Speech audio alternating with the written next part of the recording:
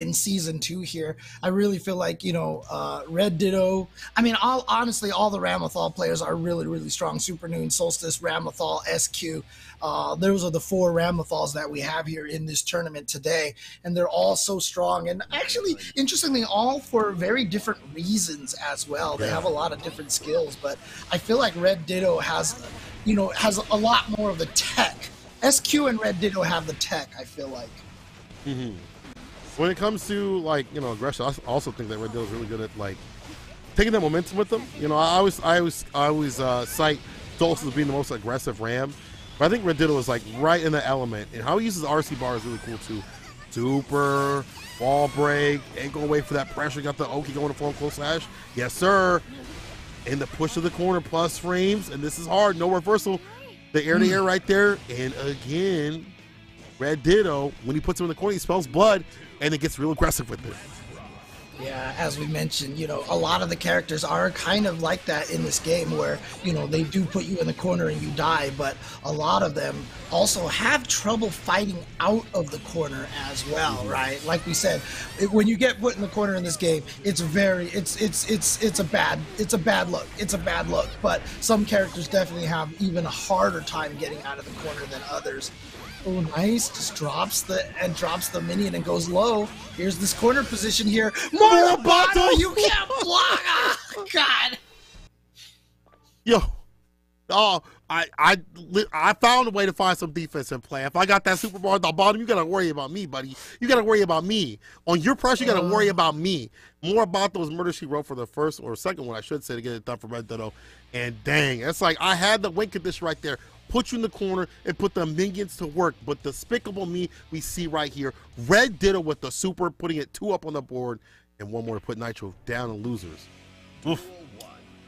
Hey, 2-0 for Red Ditto here. Looking pretty solid and dominating right now. I do hope we can get a chance to see the partnered players leaderboards right now, because I want to see where Red Ditto is ranking in this, because I know that Red Ditto has been playing really, really well throughout this entire season. Mm-hmm. Yeah, hopefully we get that information right after, but just gets in with the throw after the Oki. There you go. Saw the FD bubble, immediately went in for the throw, and that's something you got to worry about anyway with this character. You got to get these better round starts, Nitro. You already got the bar built up because of the new positive, or the change to the minions, letting you have the minion bar stocked up and locked up. But if you can't get the knockdown, it's hard to get these minions out and about. And then once again, Morobato. Dash cancels into Morobato. And now the pressure found his way out. Going to use the RC, but didn't pop Ramathal high enough. He couldn't run under and get to the other side. Didn't get the side switch on that, unfortunately. So still trapped in the corner. Red Ditto sees that Nitro is playing very defensive, finds the opportunity just to run up, get the throw, and there it is, 3-0 Red Ditto. I actually feel sorry for Jacko. Despite the fact that if she gets going, it's hard to stop her. We've seen the nasty mixes and things like that, not only from people like, from Adventure, but also Nitro. I've seen some nasty sequences, and he wants to slug it out, in the neutral too as well. Like, he wants to try to slug it out with the buttons of the character and then set up shop with the minions. But that's kind of the wheelhouse, not only for Ram, but more importantly for Red Ditto, how they want to play. When they put in the corner, it's just open up over and over again. That's the win, Red Ditto, 3-0. Okay, so Red Ditto's going to move on. I'm trying to see. Okay, yeah, we are going to get Bean versus Solstice. We are going to get that match, it looks like, coming up on stream here. Nice. All right. Okay. All right. So look at the leaderboard right here. Oh, there we are. Okay. As you suspected, we'll be in first place. Hippus in second. Johnson in third. Red Ditto in fourth. Razzo in fifth. Solstice in sixth.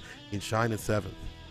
That is not how I expected this board to come out at all. Obviously, Jonathan Tene and Razzo have been so consistent, but I mean, Tempest at second place makes so much sense.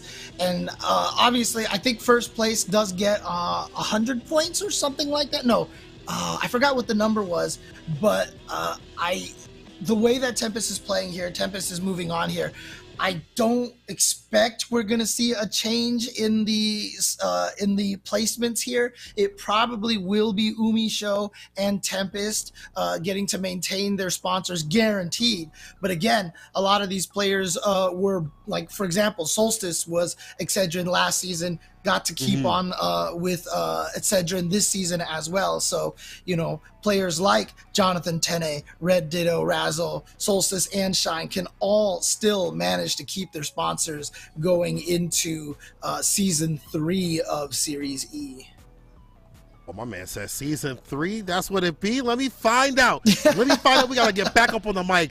But I do want to say, if you're a sponsor watching, it would be in your best interest to keep all of these players as much as possible. If there are players that you see that are not sponsored, jump on that right now. I saw Oni picked up Nubenheimer. What a big bet on them, and they definitely are walking away with a smile on their face as they head to the bank. If you are a sponsor, you need to be picking up someone like Lean Bean Fighting Machine, who's getting into Solstice with the round start. Yeah, again, second place at CEO Taku, top 8 at Evo, being clearly one of the strongest players that we have in NA as well.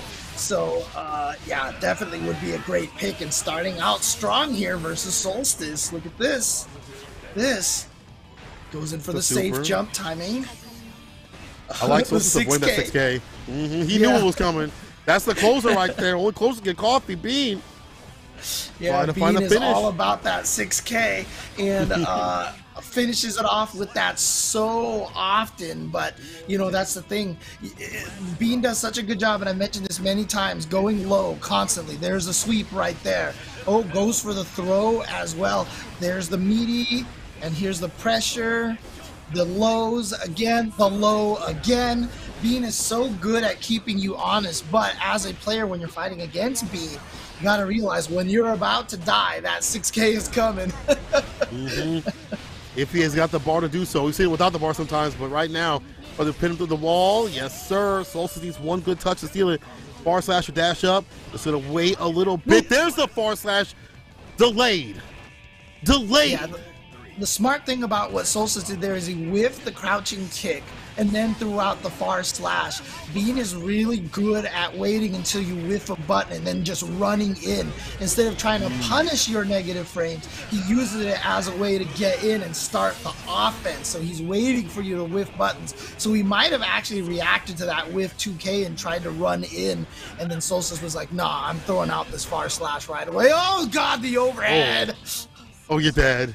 Bean, absolutely a machine right here, being able to stay solid against someone like Solstice, who has such great aggression and had that great transitional, you know, utilizing that transition right there to that 2K, little, you know, make him flinch a little bit, but Bean staying solid and taking that first match. And you know, you're pointing out some good stuff about Bean's gameplay. He likes to stay outside that distance to find the whiff punch against like far slash and things like that, and kind of start up the gameplay. We saw that with Marvello, the footsie play, but I think Bean, when it comes to footsie play, I think Marvello's better about the footsies.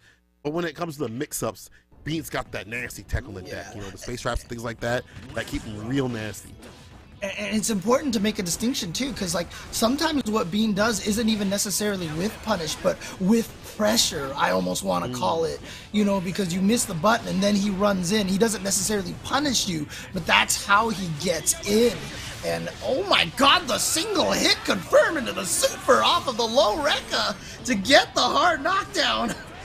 Also a Bean special right there. Looking for the counter hit. Also these situations, red RC after the fast cancel right there. That with the positive tension being built up means it's pressure city. What? Yo, that risk gauge 6K! What? 6K opener and play, big Bean. No with bar at all to cancel. With the positive meter bonus, did he have like a full meter when he started that? Because he looped that like 4 times in a row. Is that self-sustaining pressure right there?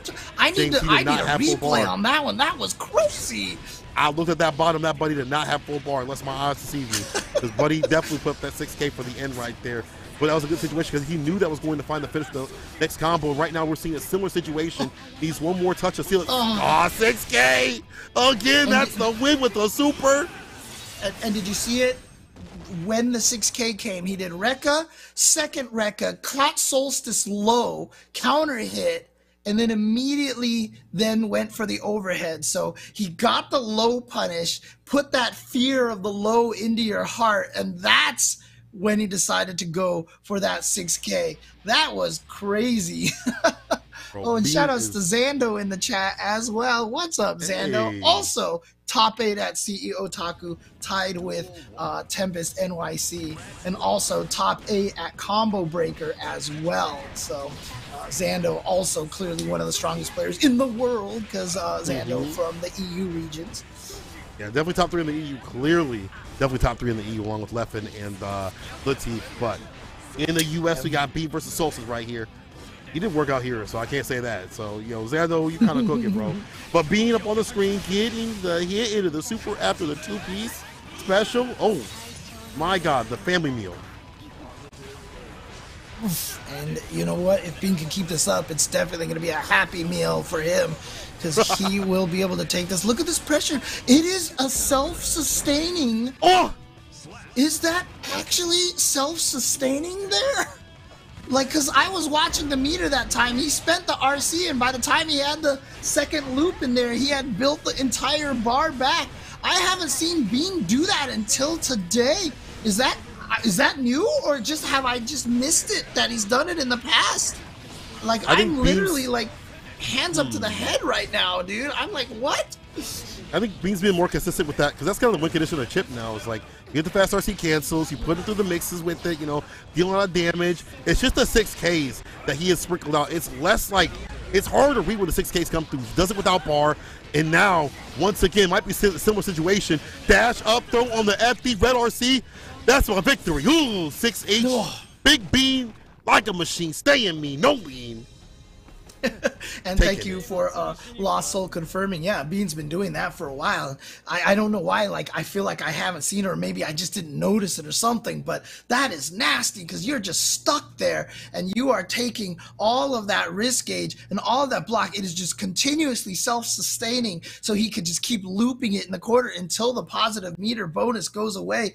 That is terrifying pressure in the corner over there. And Bean, again, just coming in here and doing some massive damage with this character, with the chip. Chip's bad. I thought Chip's bad though. If your win condition is to be able to apply a lot of pressure with punish, and then get the wall break in the super and these nasty mixes and things like that with fast RC, I don't think the character can be bad. You know what I'm saying? As you see right here, look at this pressure. Look at this. Gets the RC right after. Check the bar at the bottom. RC again. Yeah, it is absolutely self-sustaining. Dude, but look at that. Look, James, no bar at the bottom to 6K, RC right after. If he would have had that blocked, it would have punched, this also would have been out of there. That is the new part, I think, of Bean's gameplay that we're seeing. More the 6K, even without the bar that he has to utilize. Sometimes and now he waiting and baiting right there for the burst. That's how you nasty, Bean. That's why I know you're nasty. Because that's the thing is, 6K into RC is usually how he gets the damage off of that. But if he cranks up your risk gauge like that, you get automatically counter hit when you have the warning symbol there. So then he doesn't need the meter anymore. So when you're fighting against Chip and you're expecting the 6K into RC, because you see he has the meter for that, he doesn't even have the meter for the RC, and he can continue the combo because, dang, that's gross. Yeah, that's right. Yeah, the quick RC change made it so that you don't spend as much meter. Oh, God, that's gross. That's disgusting. For characters that get more continuous with it. I don't like Bean anymore. No, you don't like Bean? That's okay. You know who I do love? Jake and Yeso. Listen to them. We love you too. Oh, yeah. That's all I have to say about that. We are all the way now through winners round 1. Still plenty to play here, but we've got some really good sets so far. Oh, yeah. And it started with Nubenheimer keeping the ball rolling from CEO Taku last weekend. A dumpster. Yeah, nothing against Yurikov, but like I said it right before we got into those matches. I was like, congratulations, Nubenheimer, for moving on. Exactly what happened. You take Nubenheimer with such an explosive game plan against Milius. She's got no guts, no glory, no nothing left after that, and it was a bad hair day and a half where the You know, could say that. You don't go to the samurai barber. That's all I'm gonna say, right? No, not good. Not that good. fade is not gonna look very right? You good. get all cut up. Like you remove the hat, you're looking like this, bald. Not good. The hairline gonna be real ridiculous. Yeah. We rolled that right into Marvello. We got a good, that was a good little one. dose of chip here on the back half of winners round 1, and Marvello taking down Razzo, and this is Razzo attempting to jump up into 4th place. Yep. Has the opportunity to pass up Red Ditto tonight. Yep. But couldn't take care of business here in winners round 1. Is going to have to make the long trek through losers, which, if memory serves, Razzo did and made top 4 in one of the last 2 series. I think Razzo has done that long run recently and been successful with it, but it's just so much more difficult. It's a lot of work. It's a lot more games to play and a Yes. lot more mental stack. And I mean, dealing with chip is something that's really hard. And we saw that in the latest set that we had too, where Solstice, you know, after a strong performance in Xrd, got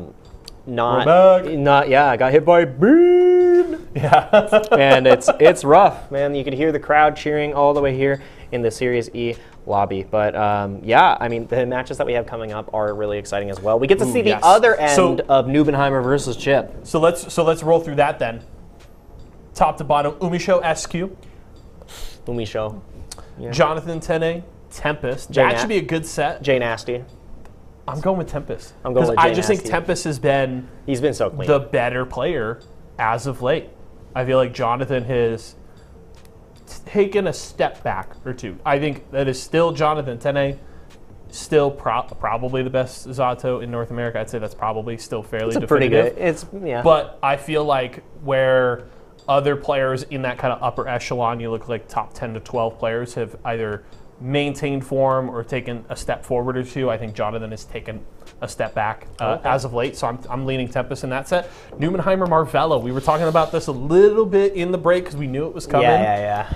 What are your thoughts on this one? I mean, it really depends on how well Nubenheimer is at containing chip. We saw what he was able to do against Bean. Sure. It's how do you translate that against Marvello, because Marvello does play a different style. Okay. And both of them are like valid chip players, 2 of the strongest chip players in the U.S. So Nubenheimer's got their money cut out for them. We've seen Nubenheimer fall 0-2 at Series E before, but after that CEO Otaku win, you have to be feeling confident. And Bean versus Red Ditto, again, Ram chip. It's we saw what just happened. So Bean's just like, hey, I get to play the same match again? Give me the Rams. I mean, Bean should be feeling good going into the set, but I also feel like Red Ditto and Solstice, 2 very different players. Oh yeah. Mentally, yes. Especially because you know, Solstice has been open about it on social media. The struggles with continuing to grind Guilty Gear and the Ram, and certainly their placements have been difficult. And of course, you know, I can sympathize, man. Yeah, playing it's at hard. the top level, playing under that spotlight, incredibly difficult. But we hope Solstice can make some magic happen down in the lower bracket. But that should be 4 really fun sets. Yeah. Very compelling one. In my opinion, I feel like the most lopsided set feels like Umisho SQ. I mean, SQ definitely. That's just like the Umisho effect, it feels like. I mean, Umisho has been showing some cracks in the armor lately, so I definitely can see it from SQ consistently performing in Series E and other tournaments as well. And I wanted to give a quick shout out to another Ram player in the loser side. Super Noon did take it over Stealth. Yeah! 3-2, so I was go. wrong. Shout outs. We're keeping Valorant uninstalled. Good stuff, man. Continue moving forward. And Yeso's got something to tell us as we move forward through the rest of the day. Yes, and I will say before we do that, Super Noon will have to play the loser of Nubenheimer Marvello. Oh! If that sets the stage for you anymore, looking at the loser side of the bracket. But yes, I do have something to say. Let's talk a little bit about PvE. You're a gamer. You like to compete. You like to win cash, right? I mean, I think you're okay at Dragon Ball Fighters. I'm all right at games. Got 4th place in the tournament once. Former Bronze 4 League jungler.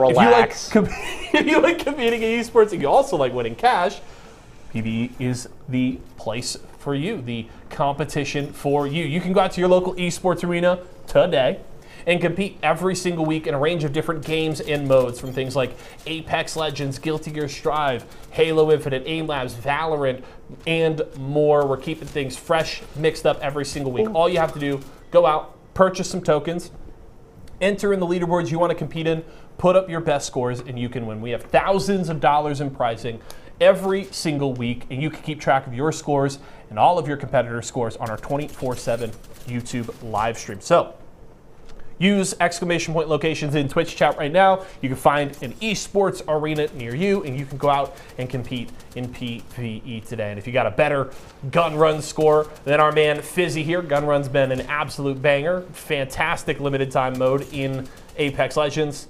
If you're good at gun run, head out to esports arena and you can compete. That's hard, man. Apex has so much going on at the same time, but if you're a god gamer, you can get that money, get that cash, and you can win it fast. Wouldn't know. Yeah, I can't do it. I wouldn't know. Not myself. Not an Apex player, but I am a Guilty Gear player and a Guilty Gear enjoyer, and we got more to enjoy coming up soon. So yes, stay tuned, do.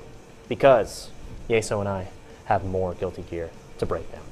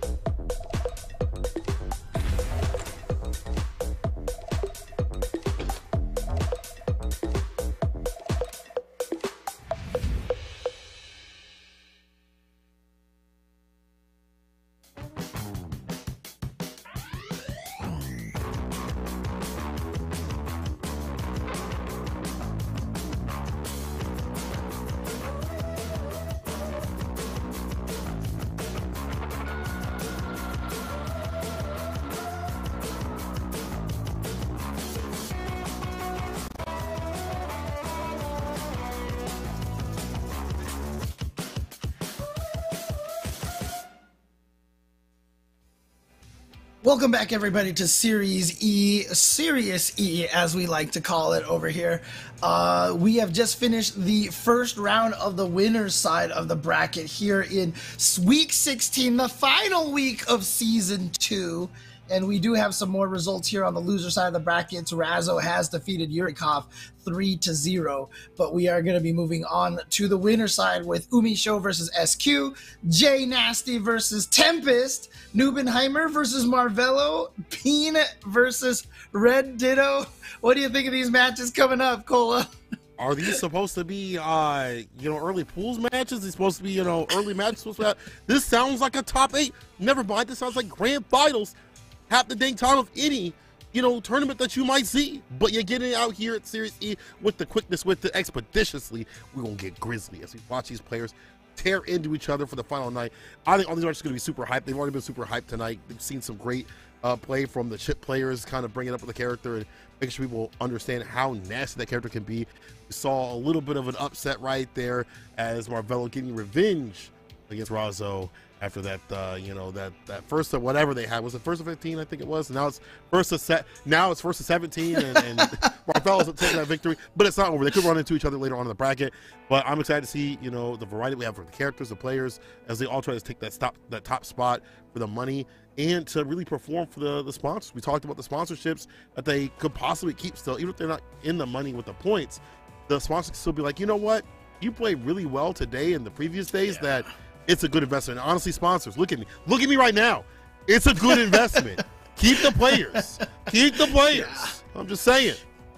I mean, again, so many of these players performing so excellently week after week after week with, Jonathan Tene and Razzo and, in third and fourth place, I think it was. No, Razzo was in fifth place, actually. And again, these two players top 8 at CEO Taku. And again, this partnership here, these partners, it's really nice. I mean, they get a nice little small stipend for being partnered with them, but they're also paying for their travel to a lot of these events. So, players like Jonathan Tene and Razzo and Tempest and everybody, these partners are actually, helping afford them be able to travel to CEO Taku, to ECT, to Evo, to Combo Breaker. And I mean, let me tell you, flights and hotels are like one of the biggest expenses of these events. In fact, if not the biggest expense of these trips, and to be able to have that covered is amazing. So shout outs once again to all of our partners, you know, for supporting these players and supporting the fighting game community like this. And it's such a wonderful program that we have here at Series E. I mean, to be honest, as you put it, you know, the money that's being spent is quite a bit with it, and we're in the midst of an Arc Revo tournament series, so as well to get out there, to be able to have these players out there to play and really put their name on the deck right there is super great. Razor's own Umi going up against SQ. Let's see what it do. Round star, SQ already getting the throw. That's interesting. It wasn't the low kick into sweep, as we standardly see in this game. It was actually just low kick and then run up and throw. Run up and throw. Oh, no. Try to run up and do something again, but got back thrown in. You're in the corner now, and we know the kind of damage Umisho can do in the corner, especially when you get the concentration meter like that. But SQ gets the side switch, and now SQ has the corner pressure. Good, just defend. Uh-oh, got hit with the record, but not the third one. RC to keep the pressure going. Interruption right there. Umi preventative measures. Burst to get some distance with it, but this is fine for Umi. They're willing to play the system, but they don't have any shots in the Glock. Nothing in stock. Oh, tried to go for that little fadeaway there, but Umisho backdash, and neither of them did anything afterwards. Umisho trying to go for the mix-up, does get it. Oh, reloads, mistimed the meaty, and now Chip is a threat. Chip is on the board, but here comes SQ with the tap dust into RC. Gets the round win with the burst safe combo. We've seen that time and time again, them burst safe combos right there from SQ. I mean, you know what to do with Ram. You got a lot of burst safe combos to land, but the fact that the matter is that SQ's been so consistent with it is real nasty. Looking out for the defensive measures of Umi, but here we go. All offense, all damn day is Umi. Fantastic play. You see that they're stocked up and locked up with the reload and the full concentration of the max plus frames. SQ trying not to open up too much. The throw.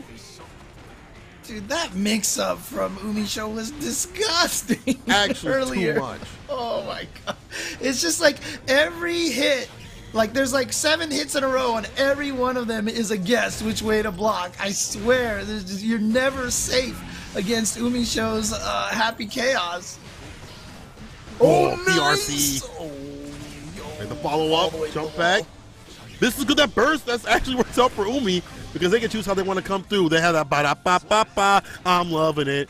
Wait, that's not the same thing to have it your way. That's a different thing. Anyway, great play here from Umi, bringing it back.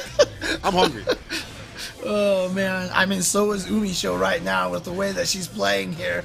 Trying to get this mix, but again, SQ, very technically sound Ramathal player, but getting opened up. I mean, you could be as technically sound as possible, but these mix-ups from Umisho from Happy Chaos are ridiculous. Like I said, better 4-way mix-up than Milia even has, and that's straight up from the mouth of Yipes, man. That's what he said. So He wouldn't lie to the people. And you know he's a Milia player, so he has thoughts. He has thoughts on Umisho's. I'm sorry, on Happy Chaos's 4-way mix-up. We all do, but you gotta give love to the narrative of the neutral right here. The mid-range to close-range buttons, the comfortability that we see from Umi in this matchup. I mean, you know, you have to make that switch as a Happy Chaos player. We say that so consistently. You cannot play from long range. We've seen some Happy Chaos players probably do so, but they don't really, you know, get the same results that Umi and Lost Soul be doing. And Umi doing really good in terms of defense. We see a lot of eye beasts, so actually both players, but a lot of eye beasts in general, finding the gaps like that and keeping a nice lead and being fully stocked up. One of the things that makes Happy Chaos players so strong is when they are good at resource management. And I'll tell you, that is not easy to do with this character. All right, and now SQ trying to win this neutral, and again, Ramathal definitely dominates the neutral basically against almost every character except for Nagora Yuki.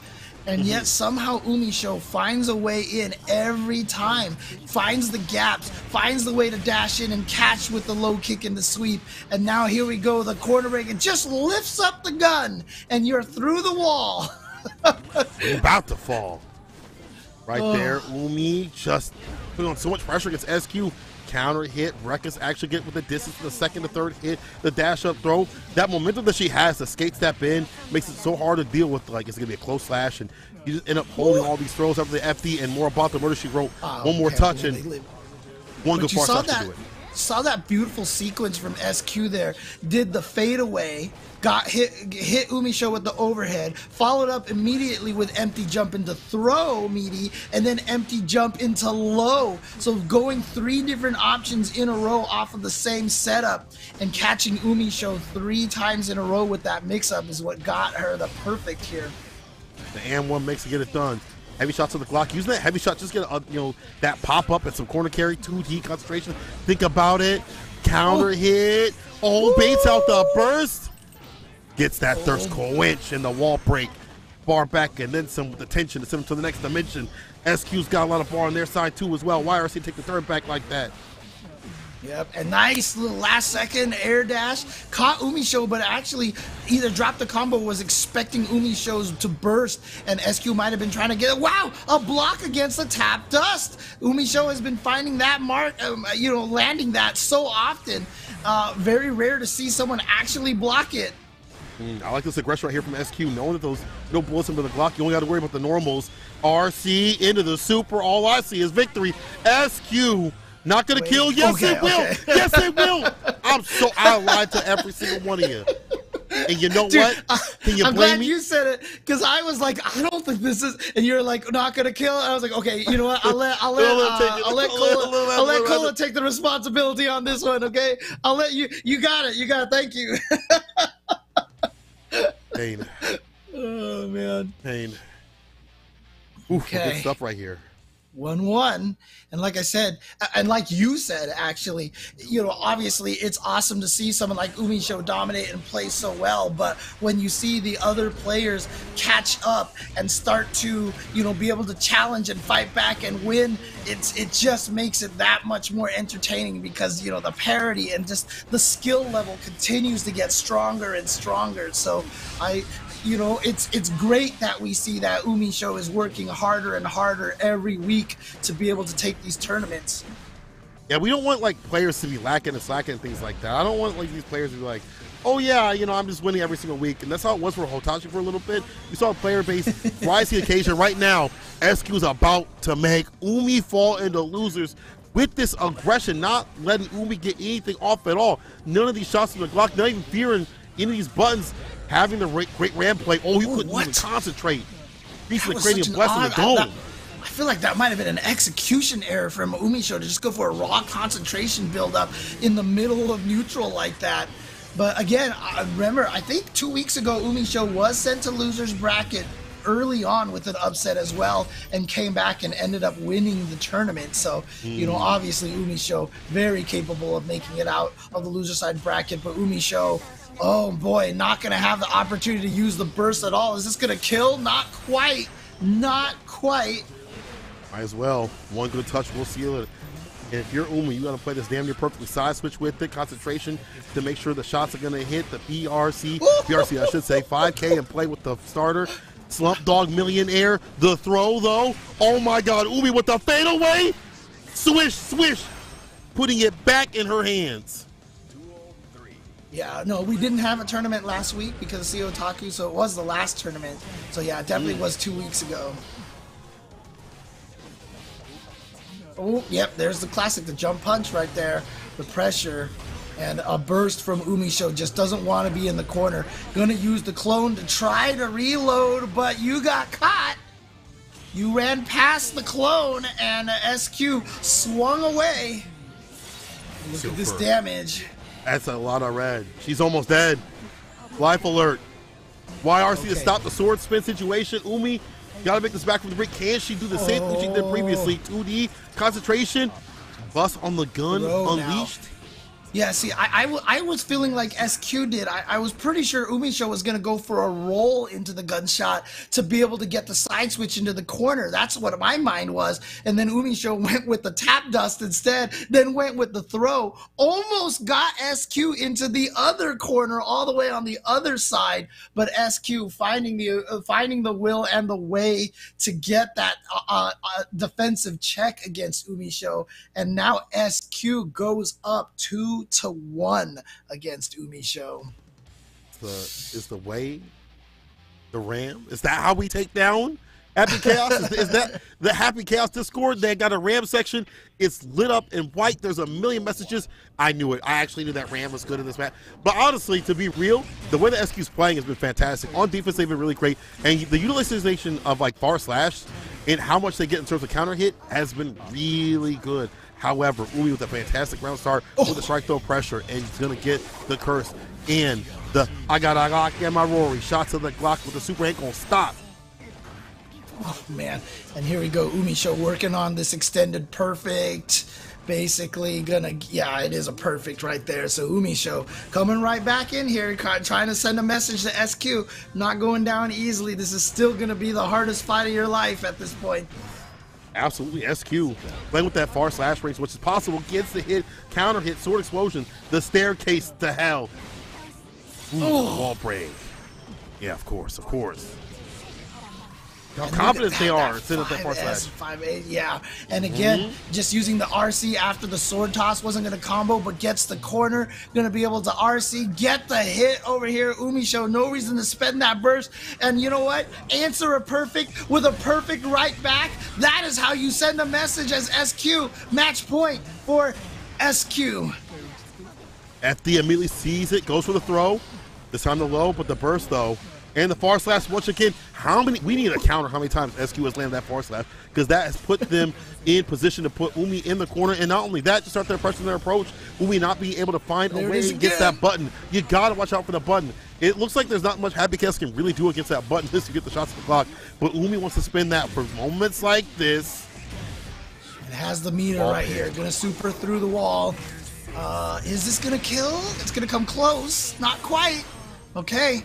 SQ with an opportunity, has meter for BRCs, but now time to get chipped. Concentration meter. We've gone to pre-patch Happy Chaos once you manage to activate that super. And Umi Show ties it up 2-2. We ain't done just yet.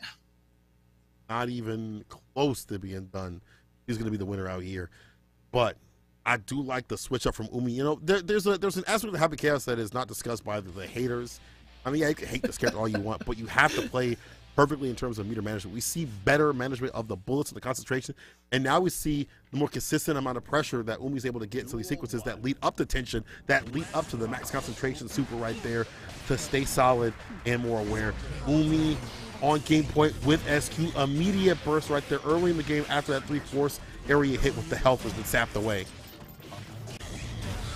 Right, back to the full screen over here, doing minor zoning here, but again, concentration meter drains faster the farther away you are. So Umi Show is, you know, similar to that adventure strategy. You zone briefly just to find your way in.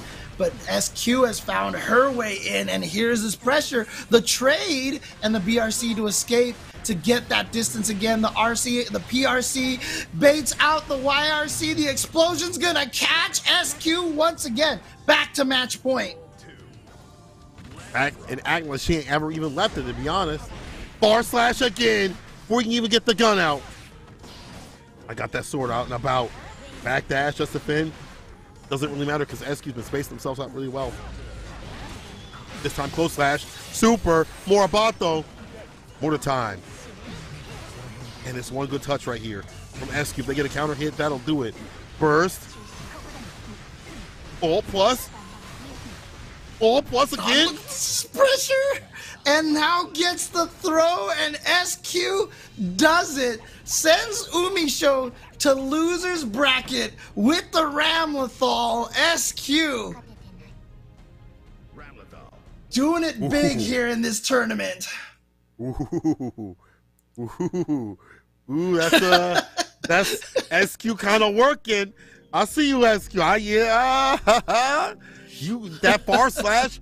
I like their gameplay. I feel like when it comes to RAM players, you know, game plan wise, SQ you can clearly see a game plan. Not saying the other RAM players don't have a game plan, but they have such a defined game plan when you see them play. You understand what they want to go for, and maybe sometimes that might hinder, but I feel like not really, because you see right there the idea is to far slash at that mid range, the close range space, and not, you know, obviously getting the close slash range, but utilizing that button to stop before they can come in and get these good round starts and begin to put in the pressure with the flips over and over again. FD not getting enough space up in this place, and SQ just taking down Umi, putting them into losers.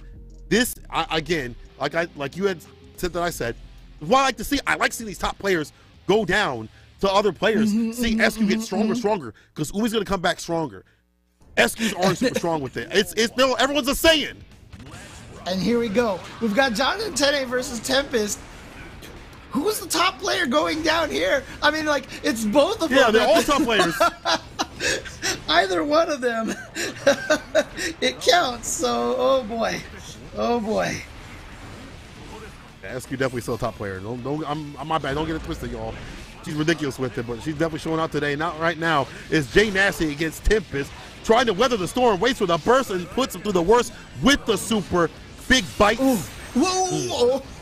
Okay, I mean, you're fighting against Zato. You're not going to survive the chip, but if you get a hit and all of a sudden you get the offense going, you can definitely mix your way to victory. But Jonathan Tene not taking any serious risks, finally gets the hit over there.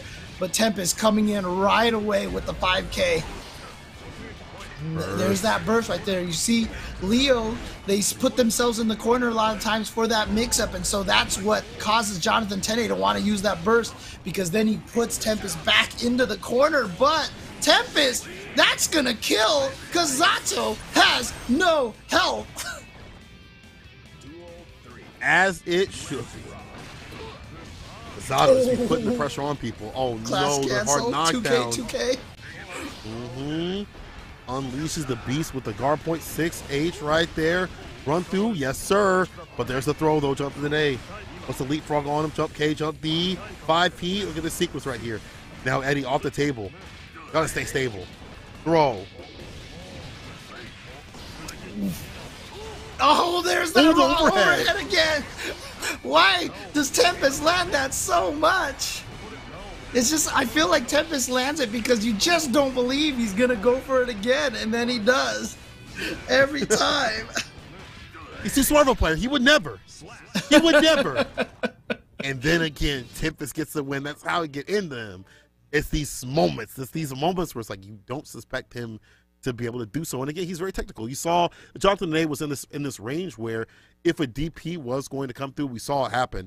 There's going to be a trade rig situation, and Jonathan Tene was actually looking for the DP outside that range. You saw him, Tempest, just walk up just a little bit, just a minute amount of space for far slash and heavy slash to reach and get a counter hit and start that oppression. He's like very smart and studious, but he will slug it out though. Don't get it twisted. Do not get it twisted against this guy.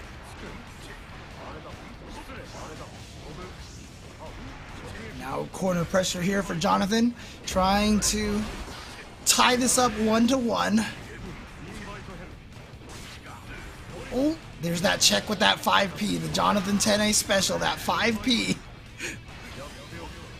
And now there's that 5P into RC again. That's found Jonathan Tene so much play during the course of these last 2 seasons. Jonathan, of course, trying to keep that sponsor for next season, most likely going to, whether he finishes in top 2 or not. Oh! But then here comes Tempest. RC of the B sort. Needs to find the finish. Trying to catch him with the simi, but no go. Tempest getting pushed to the corner, but honestly, not too bad. RC right back. Tap dust. Punish on the dust right there. Good stuff for Jonathan today. He might be able to take this back from the brink. Leapfrog down to the ground you go. 2D backs away. Eddie off the table, but he's still steady. The 2D again, though. This time from the side of Tempest. Flopping like a fish. Starting with that far slash right away, but Tempest finds his way in. And here comes the pressure here. Gets the arm through the Eddie. And was able to hit and get the corner, but then Jonathan Tene slips out of the corner, unfortunately for Tempest. And now you're trapped in the corner here. So Jonathan Tene is going to get the wall splat, the wall break, and the positive meter bonus. And Tempest runs forward into sweep after the wall transition. There's the raw overhead again. Man. Yo, the way Tempest is playing, it's so hard to read the rhyme rhythm what he wants to do all the time. Why RC in the cap like that, take back the turn. Oppose. Leapfrog from the back door. Burst against the distance, and able to land it. Doesn't want to go to round 3. Wants this here and now. Has the meter. Oh, the trade! Unfortunate for Jay. Nasty and Tempest is going to come away victorious off of that trade. More than enough health to actually be in his favor. He going to save her because right now he's in game point. The way Tempest is playing, we keep pointing out these moments of these bust outs, these 2Ds and everything every so often. It's the elements that make Leo so strong, but if you do them too many times, you're not fine. You're going to get smoked, you know, they're negative or they leave you so open and things like that. He sprinkles them in every so often to get his win. That makes it hard to read. And the amount of you know, I want to say like counter hit damage and things like that, but the mix that he gets off them as well. Positional advantage, all that stuff makes it so nasty to deal with, and Jay Nasty has to be even nastier to take that victory back. Oh, did you see him dash up, block, and then hit the punch? Oh, nice Drunkard Shade right there to send that fireball back at him. Look at this defense from Tempest. Watched him whiff the Drunkard Shade and then immediately dashed forward and started his own offense, pushing Jonathan Tene back to the other corner. So Jonathan Tene trying to fight for that screen space right now with the Eddie, and now uses the sword to keep it. And look at that, all the way back into the corner. You thought you got out of there? Nah, you're right back in there. Oh, what? And RC, ground pound to get the wall, or sorry, wall turn, back turn, and the throw once again, the strike throw off this character. Yo, gets the run through, wasn't expecting it. You might be through. Oh, more touch. Boy. 1 pixel, still alive. Yeah, you throw out that too. What? It didn't hit. What? It went through it, but then they clashed, and Tempest was like, no, I'm hitting crouching punch faster than you. Oh, that was such a nice fight to go right through there. The Berserker Slash. Hey, opposing play, but now Eddie up the table, and that's exactly when Tempest wants to go in. Gets a 5P counter hit, side switch. Oh, he's got the bar at the bottom for one more hit into super to seal it. After the IB, immediately red RCs to keep solid, and I love this pressure. Yo, that's using your head. You're dead. Whipping that 6P, one more touch. Wait, the back yet. up from Jonathan Tene. Not yet, not yet. Hang on a second. Now, the hard part, right, well, Jonathan's about to build that meter. If he can get the hit, oh, he's going to go for the shark just to get the lockdown over here. But he trades. Tempest says, you know what, if I trade, I win. What a genius. Knew he couldn't win, but it just needed that one hit. So he was like, you know what, I am hitting this button. I don't care that you activated that shark. Let's go. The trade. Tempest goes ahead 3-0. Wow. Tempest said, you receive MASH. You also receive losers bracket. I'll receive a path to the winner side to stay fine with the Tempest. But you have to do that. You have to take trades like that in fighting games. That is a thing. I think people are like, oh, it's a scrabble situation. But like, you look at your health, you look at their health as a resource, and you say, if I trade, I'm going to win the situation. I will win. I will be better off. And Tempest is already up a bunch of rounds anyway. So fantastic play for him to do that. And we're going to see some more fantastic action coming up on the deck here. Neumenheimer versus Marvello. Looks like a run back of what we saw from Wednesday night fights where, you know, Neumenheimer was able to move through the bracket. So something different with it out. Again, remember, gotta keep putting that respect on Neumenheimer's name. CEO Taku champion Neumenheimer. Again, was that their first? Was that their first offline tournament? I think it was, yes. Right? It was, yes. Okay. And winning your first offline tournament, I mean, even Umi Show didn't do that. Umi Show got second place. I mean, what a scrub. Second place out of a 1,000-man bracket. But then Neumenheimer coming out here and doing one better, winning CEO Taku. A pretty dang stacked bracket when it comes to Guilty Gear players. And that is super impressive. And he is definitely trying to ride that wave here in Series E for this 16th week here and try to perhaps get onto that board of sponsored play. Well, I mean, he's already sponsored now, right? But so he doesn't need the partner here, but you know, he's like, you know what, I'm doing just fine. I mean, if y'all want to work out a deal, you definitely should hit him up. You know, see what's up with Oni and see if that's okay, at least for the Series E play for the season. You know, there might be a chance for that as well. Some of these players are double sponsored, with Neumenheimer coming up as the Oni, the demon of this bracket, dog, and the current demon of Guilty Gear Strive, as you had put it. CEO Taku winner, solidified to play in the finals. Right now, needs to focus on fighting Marvello. Yeah, Marvello playing really solid here. We have 2 chips in the winner's side of the bracket right now. Probably not something that we would expect to see here, but look at that risk gauge on Marvello's side. You are definitely terrified, but there it is. He gets the whiff punish with that running slash, and wow, what was he trying to bait out from Nubenheimer? He just ran at him for a while, didn't hit a single button, and then just got tossed by the 2-frame throw of Nubenheimer. Maybe too focused on the throw, or like on the empty bubble immediately, you know, maybe just too focused on running and autopilot a little bit. You gotta get that throw, because you do not want to let this character come back from the brink. We already talked about how good Nago is from swinging it back. If he's not dead, you could be dead. With that 5K in play, gets a follow-up with the back throw though from Nubenheimer, puts him in the corner. RC burst, this is the worst because it was baited. Not even a side switch, alpha blade for the quarter carry. There's the cross my up, God. but he drops the combo afterwards. Oh, and then that's it. Oh, wait, he didn't punish the burst. He actually was trying to. He baited it, but he didn't get the punish. And Marvello's going to get in, get some damage here. But again, this character will not die. He wins the throw. Oh, no. The whip, what was he grabbing his demons? Too far out in the distance to get the grip to do it. That is so unfortunate. But these drops will cause games. These drops cause games. Yeah. They make you slip and dip down to losers. These drops. And again, you know, you get one of those Roman cancels, and when it slows the opponent down, it does extend the block stun as well. You could tell that Marvello was trying to let that wear out, but remember last time he ran up at Nubenheimer and Nubenheimer tossed him. So I think Marvello was trying to make sure he threw as early as possible, and actually ended up throwing slightly too early, and he was still in block stun, and it just whiffed. Fortunate. Nubenheimer with the first one. To stay solid in scramble situations is a mark of a good player, so Nubenheimer able to pick that up and say, fine. Let's take work. Blood bar at level 2. I like this. You have the extension with the range. Oh, but Marvello with the counter. Caught him pressing before he could even press. Now press against the wall. He will fall with that party in me. This Oki time is exactly what Marvello wants to put him in the corner. I like that. Back BRC to avoid that mix, but Marvello gets hit. Interrupt the 6K. Oh, he saw the tapes. Oh, do you see that backdash? And then he RC right over that crouching slash. And then he's going to find the victory as a result. Man. And we've seen this a lot with a lot of characters lately, a lot of players doing backdash RC to avoid things and find whip punishes. I kind of like that, especially for a character that's going to get the fast RC things like that. They get a lot off of them like Chip. Oof. Trade didn't quite get in, but does find his way in this time. Wasn't gonna. Oh, the backdash counter hit gets the burst out of Nubenheimer. And here we go. The pressure situations goes for the cross up, finds the hit. That jump cancel. Knockdown. Jump H gets in. RC situation. Also got meter for a super, but he was trying to bait the burst out from.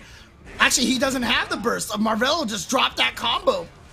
And he even had the meter for a super as well. RC instead, and chases down the backdash. Oh, couldn't quite finish with the combo, but then the backdash to punish the throw whiff from Nubenheimer. Man, little bit scrambly, but Marvello will take it. He will take it. But on the board finally. I like that dive kick at that 6P range where, like, you want to preemptively just, like, hit the slap chop. But the dive kick comes down at the right range. He wasn't able to get the actual hit with it, but it's going to put that in the mind of Nubenheimer, who loves to stay fine with the anti-airs. He loves close slash anti-air, 6P, 5P anti-airs, and things like that. He is a consummate of checking the skies. We've seen that time and time again. There's something on his page where he hit someone like 2H and things like that, like Fukio 2H, like carrying him coast to coast. So, like, to take that element, that your gameplay that you're comfortable off the table possibly, is real strong. Nubenheimer, Fukio's in, ends it with a DP. Marvello not blocking that second part of the sequence. Oh, man. Damn. A single hit and one combo, 2 combos, 3 combos, and you're dead. A single hit and 2 combos, and that was it.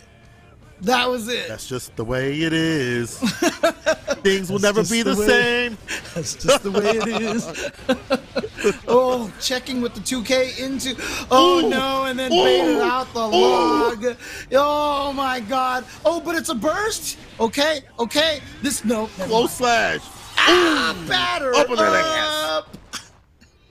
Dang! What did I say? If you go up into his airspace, he'll put you in a square space. This man will put you 6 feet under if you jump. And what character has great anti-airs?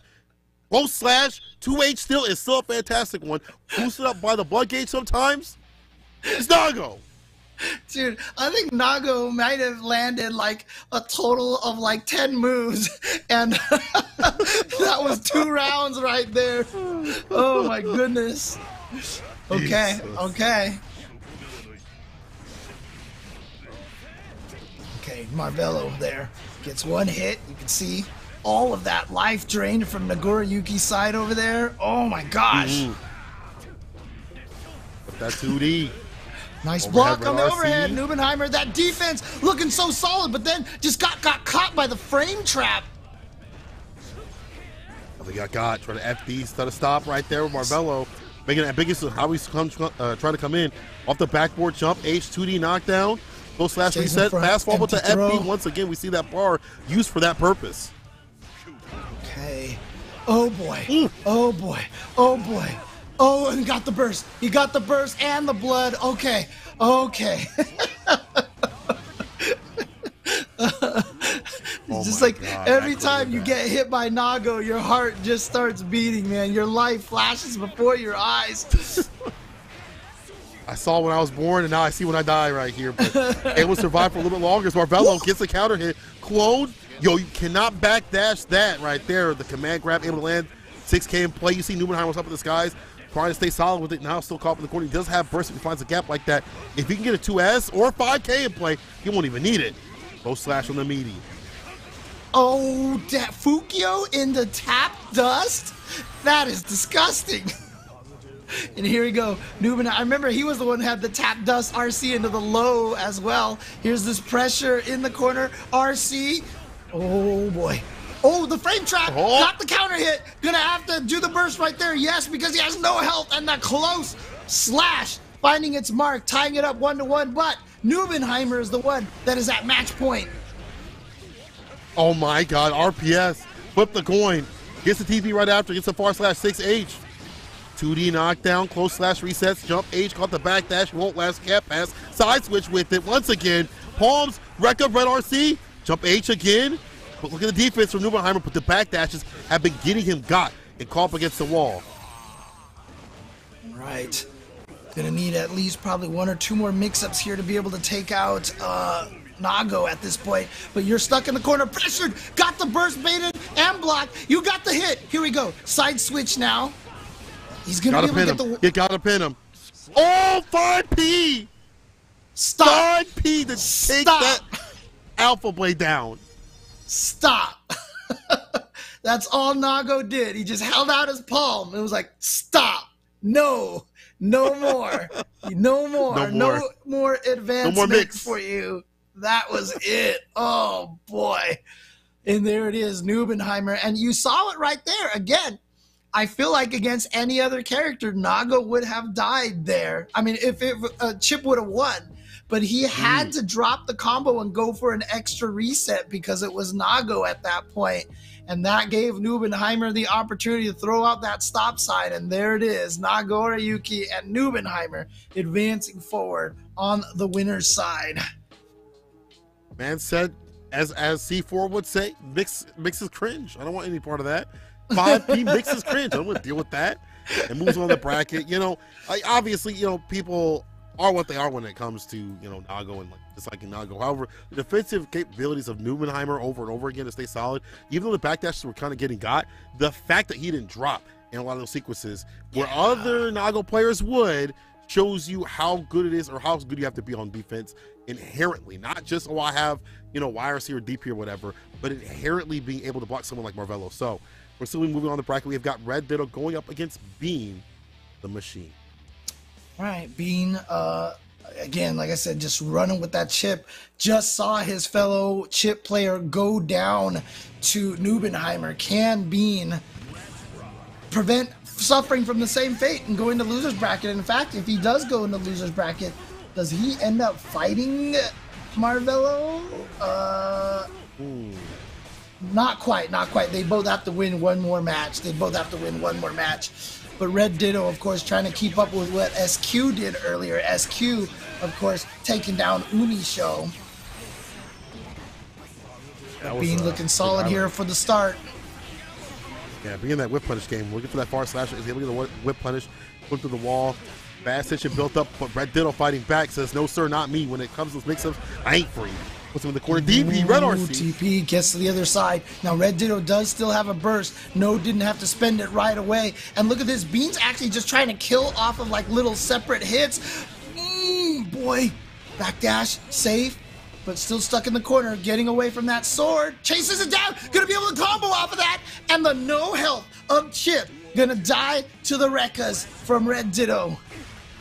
That 5K in play. Also, just the tendency of Red Ditto to be so aggressive on the ground, able to keep up with Bean, actually is really amazing. And I think it's maybe not where Bean wants to fight. Rather fight someone a little bit more pensive with it, rather wait for them to kind of whiff punish and things like that, or whiff a button so he can whiff punish.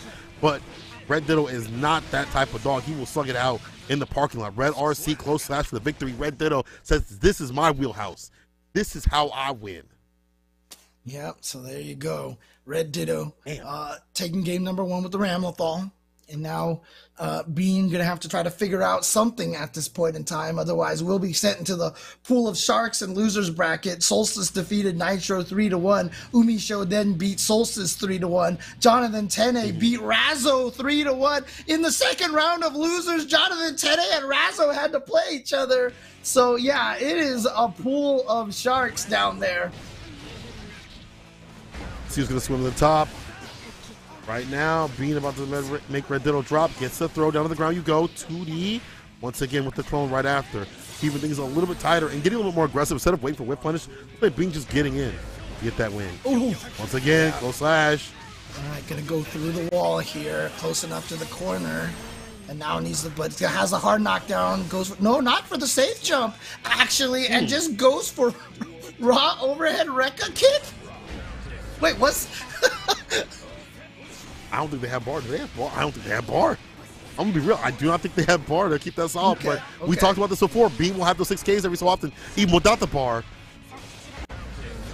Oh, too far away for that flip. Bean got the whiff punish, forcing the burst out of Red Ditto.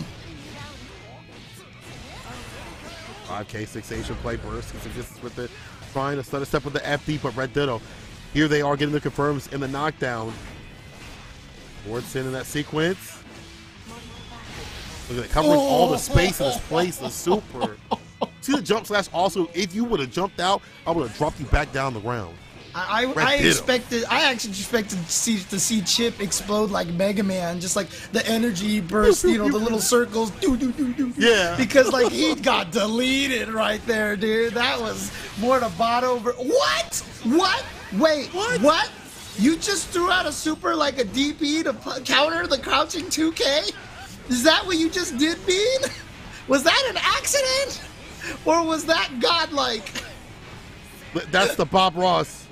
That's a 6K block, but you're still going to drop. I got the Alpha Blade, Sigma Male Grind set right here. Perfect KO from Big Bean to put it back in their hands. I mean, Tiger Pop in the chat says that he actually tried that earlier, so maybe that was what he actually was doing. I don't know if it was an execution error, but if he tried it earlier and it traded and he got it this time, maybe it's actually just a tactic that he has. Just he's reading the fact that, you know, Red Ditto is pressing a button in that situation every single time. Mm-hmm. I mean, if you've got that confidence, go for it. That's, you know, talking about Bean, got that dog in him. Saw that. We saw it at Otaku. And I'll tell you one thing, Bean never popped off in his damn life. My man rose his arms twice, maybe, in all of his sets that he had won. But I could tell inside, got that dog in him. Red Ditto want to fight back from the brink. Already spent the burst, but back in the corner you go. Drops the combo, unfortunately, so he has to back up to neutral. But you know what? For Chip, for Bean, he's like, I don't care. I'll play this neutral. I'll back off. And, you know, one of the ways that I've described Bean, I mean, he's like a yo-yo, basically, in and out. He'll back out if he doesn't have the aggression going. But here's the sequence again. The fast cancel definitely refunds itself, trying to build up all that meter. Look at that, from empty all the way to flashing. Now you got to watch out for that 6K. 6K! Ah! Oh my God. the perfect. This is why I say this character, even though he's volatile, it's hard to think of him as weak. He's able to get in his win condition with the quickness. If he can get that bar going and flowing, if you get that tension built up, that super, you're holding all this pressure. And you see Bean going for these mixes, the stutter step for 6K in play. Even if he doesn't have bar, you're looking out for so many things. But you just have to play perfectly. That's a tall order, especially in this game, especially against someone like Red Ditto. Even though he's pressured up in the corner, he may be able to find like a nice 6P, some of these gaps, or far slash burst though. Offensive style, 6K in play. And Baits out the burst with the backdash. Bean goes up 2-1 over Red Ditto. And again, that sequence that he had after the wall break was literally, if I'm not mistaken, from 0 risk gauge to full risk gauge with that loop of the fast cancel into the fireball clone, and then gets it to all the way full and flashing, and then just checked a couple of times, 5K, saw if Red Ditto was trying to stand up or not. Red Ditto did not. He's like, now is the time. 6K, counter hit, victory. That was disgusting. I mean, the way Bean been playing, bro. Just, I feel like months after months, he's gotten even better and more stable with this character. I think after the patch had dropped, a lot of people kind of moved away from this character. They're like, this is too much or whatever. But now you see the strengths of sticking with some of these characters where they can't access their win condition. Where, it's a volatile sort of game, but if you can stay sane, like someone like Bean, you put the work in, you can still get the win. Like we see Bean right here getting the counter hit and already getting in that part where he's about to build up enough bar to hit Red Ditto through the wall with the super. And right back to what we already saw. Yep. What did I just say, chat? What did I just say? Yeah, I mean, it's if you've got that win condition and you know how to land it, then you're good to go. If you're Potemkin, you don't have a win condition, but that's okay because Chip does, and Bean is making the most out of it. Well, put this man down, play. Side switch, all damn thing. Stutter step with the FD, the 6K in play. Once again, that's the win. Big Bean trying to make this a fast one to get it done so James can stop downplaying his character. Oh, man. Well, you know what? Red Ditto definitely not going to be downplaying his character right now. Look at this damage against Bean. But Bean survived. Okay, but here we go. Gets hit. And again, the Mega Man explosion. He's just gone. That's the reverse. Pew, pew, pew, pew. That's the reverse. You get hit, and you're definitely dead. You're more than dead. Yeah, your win condition definitely is do not get hit, which is easier said than done in this game. There's a lot of ways to prevent that. If you get that pressure, get a good round start. That is a part of that, and here we go once again. See, you see what he's doing here? He just wants the wall break. He just wants a positive meter bonus. Easy combo, safe jump. Here we go. There's that tension being built up, and if he gets in one time, we're going to see that sequence. Nice 6P from Red Ditto. Red Ditto knew that he was going to try to get in there with that slash, and so Bean does not get that block sequence. Got the low, but didn't chain into the sweep. What happened? I wonder if that was a drop or just waiting for the burst to pop. Oh, but yeah. Yeah, you're right. That was a burst bait. I didn't see that Red Ditto had that burst there. But unfortunately then dropping his own combo, and then Red Ditto finding the hit into the Mortal Botto and to another deleted chip. Oh, man. He didn't defeat it right there. Or at least that game. We'll see what happens between the last game between the two. But I like that in reverse where Ditto's finding ways around Bean's pressure up in the corner.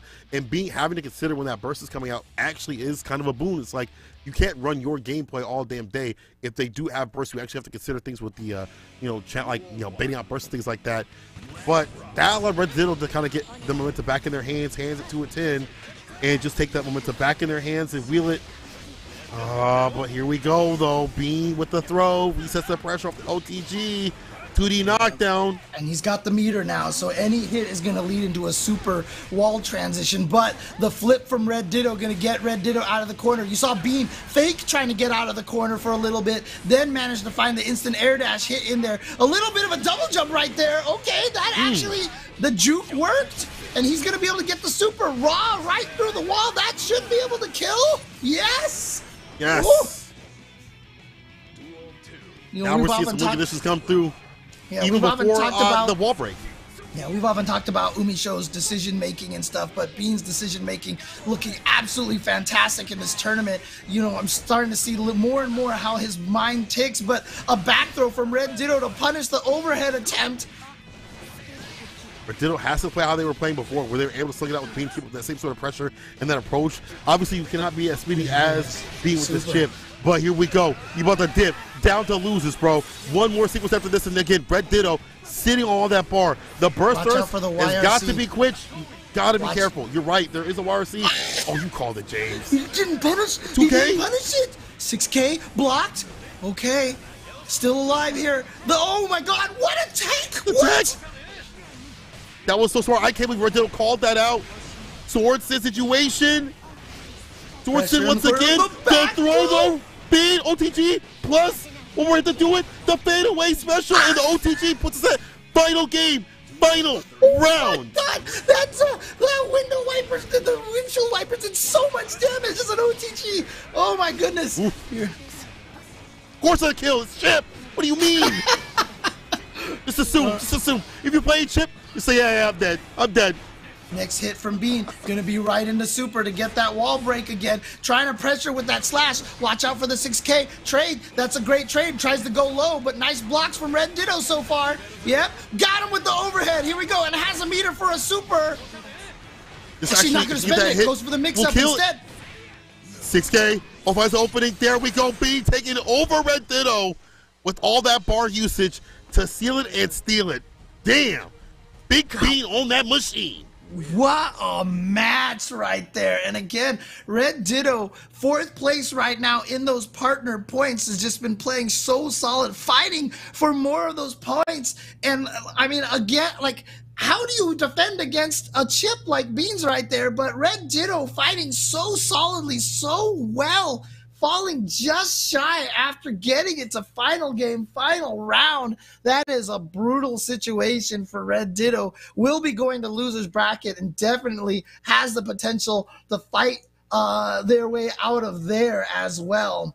Also, oh my God, in losers bracket, Jonathan Tene with a 3-2 win over Umi Show. Over no, that's what unless they reported it wrong in start.gg.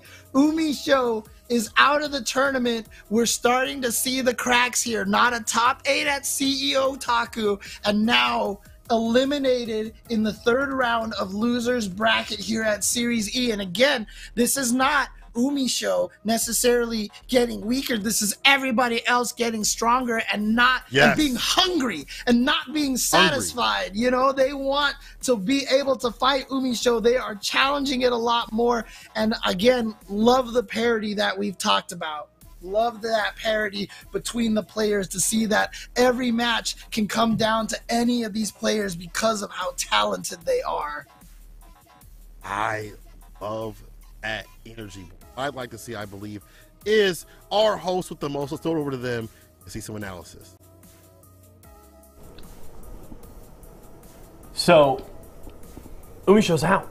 Yeah, Umi Show's out. That's top 8, but like that is below expectation. Yeah. For Umi Show. Now, we will say, we've already seen the cumulative standings. Yeah. Tempest can't catch her. Nope. So, regardless, Umi Show wins. Umi Show is your Season 2 Series E champion, following Jonathan Tene from Season 1, but still, Jonathan trying to finish on a very big high note here. Of course, his last week representing as Team Vizio, because of course we'll be Beast Coast now fully, which is awesome, and congratulations to him. Yeah. But Jonathan trying to go out on a high note is going to still have some work ahead of him, of course, being in the losers bracket. But let's talk about what we just saw. Ooh. Because it started with some hype from an Umi Show matchup, but it was SQ in 5 games taking the win, and Ramlethal continues to be S tier, as I have been telling you folks all season long. I'm gonna get you. I can't resist. I can't resist. On the last show, he's like, this character's not that great. And I'm like, you know what? You're just wrong. And we are always excited to see, like we talked about it too, Umi Show definitely the favorite in the matchup versus SQ. But SQ super consistent across all of Series E and was able to come out on top. And that's really, I'm really happy to see that. And then on the other side, you have Nubenheimer, who not only was able to defeat Bean at CEO Otaku, was able to take down Marvello as well in a 3-1 fashion. So, you know, sticking to the game plan. You make any mistake on chip against Nago and you explode. That's what we got to see. I mean, you make that mistake against most characters in the game true. as Chip, you die. True. Unless it's against like another Chip, but Sure. Yeah. And I mean, the rest of our sets were really good. Again, it's not going to be the Chip mirror that we could have potentially had because Bean was able to take it over Red Ditto in another 3-2 final game, final round, very close. And you know, Jonathan may have beat Umisho down in the loser's bracket, but the kryptonite of Umisho, Tempest, on the winner's side, absolutely blasted Jonathan. I almost just called him Jay Nasty, but the way he got deleted was pretty nasty. I mean, you still consider him Jay Nasty regardless. Yeah, Jay Nasty's still going to take some L's every once in a while, but still alive in the bracket, still in top 6. As we take a peek down, still waiting for some results on the Marvello Super Nude set. Of course, Red Ditto just falling will go up against Shine, so that'll set kind of the stage for the other side of that loser's bracket. But what it really sets the stage for is winners semifinals. SQ and Tempest. Oh, that's going to be so good. Nubenheimer and Bean. All right, They're right back running into each other, of course, after playing in grand finals at CEO Taku last weekend. That's so good. And Bean gets the opportunity to get a run back with the Chip. So, you know, already got warmed up against Marvello. But Nubenheimer, you got to be able to do it again and replicate those results. But we definitely got to see the strength. And then SQ versus Tempest. Tempest has been on a tear. Trying to get a strong finish at the end of the season can definitely get it done. And I wanted to touch on Tene and the loser side as well because, you know, this time he was able to beat both the girlfriends. He was able to take down Razzo and Umisho. All right, that's hard. Like they were putting work in on Jonathan. And there in that proverbial household. There's a dartboard with Jonathan's face. Jonathan's like headshot on it. You just do the Leo fireball and try to get rid of it. You take the Happy Chaos bullets and you're like, get them out of here. But Jay Nasty was able to do it this time. We're gonna be able to see them, you know, in future seasons of Series E and more. And we've loved watching Intel Razzo and Razor Umisho, and we've got even more play to see in winter side. Who do you think takes it today? The whole thing. Yeah, the whole thing. With who we got left, I think it would be great if I would say Jonathan, if that set against Tempest wasn't as definitive as it was. It was bad. Like, and granted, like Jonathan came out really good in the first round of the first game of that set. Jonathan came out and made a statement early, and you and I both kind of looked at each other and were like, uh-oh, especially because you picked Jonathan and I picked Tempest. And then we looked down for a second because we were talking about something else. And by the time we looked back, it was Tempest like cleaning up the second game, and we were like, oh, never mind that. Yeah, we looked away for a moment, and the game was over. So I'm leaning Tempest. Really quick, we do have to go to a break here momentarily. I want to pose a quick question for you. We talked a lot about Ramlethals on camera, off camera, of course, because of Red Ditto and Solstice, a big conversation. Of course, we've been talking about Super Noon here today, and we've had conversations about who the best Ram is in North America. Where is SQ in that conversation? Because I feel like so much of the conversation has been around Solstice for a while, Red Ditto big time on the come up, and Super Noon with the struggles. Where it just top 3? I mean, I'd say top second, 3. third? Top 3. Top 3. That's hard. It's hard because SQ, I don't think they've gone SQ and Red Ditto haven't gone to as many tournaments as Super Noon and Solstice. So the data isn't there. But online, I mean, I don't know. I think SQ, I can't even say the top 3. I can, like, top 5 is easier because top 3, it's a toss-up. Looking really good, though, today. Yeah. And I think regardless, like, I'm picking Tempest in the set, but I would be surprised if we don't go 5 games, especially with how that Umisho set went down. Yeah. So 100%. I'm looking forward to it. I hope you are as well. On the other side of this break, we've got winners semifinals for you folks, so don't go far. Esports should be for everyone. That's why Esports Arena's launched our own tournament series called Player vs. Everyone, where you get to compete at multiple different titles, multiple different locations, whenever you want. Just watch this and check it out. I believe we have the best Apex Legends PvE player. Oh, I think he's close to breaking the record. Best Apex Legends player in Scottsdale, Arizona. Whoa, Tyler, hold up a second. We got someone out here in Salt Lake about to smash the record. What'd I tell you? Salt Lake City every time. PvE has something for everyone. Here in Miami, we absolutely crush it at Mario Kart. Coming to the final part. Oh, there we go. And that's going to be the top score for the day. See if you can beat that on the leaderboard. The day's not over yet, Luke. Here at Esports Arena Cincinnati, we have somebody who's going to beat the Mario Kart record. So close. But the good news is you can always try again. That's PvE in a nutshell. So find your nearest Esports Arena because it could be you atop the leaderboard. See you later.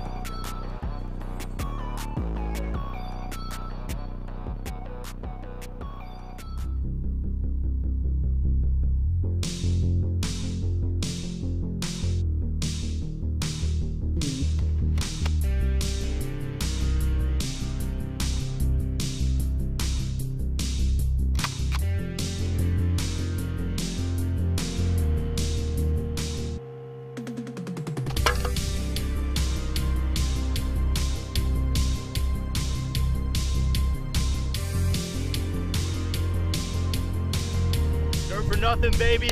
Let's get in there.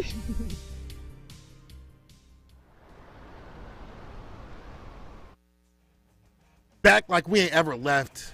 It's time for some more Guilty Gear Strive action here at Series E, aka Series E, put on by the beautiful folks at Esports Arena and all the fantastic sponsors that we have supporting our players, and also wonderful players that we have too as well. We're getting the fisticuffs. My name is St. Cola. I'm joined with James. I don't see a cat buddy today though. What's going on with that, James? For That's our final a good night. question, For our actually. final night. I don't Where's know our where they commentator? are. Nathan has not decided to show up here today. He's chilling right now.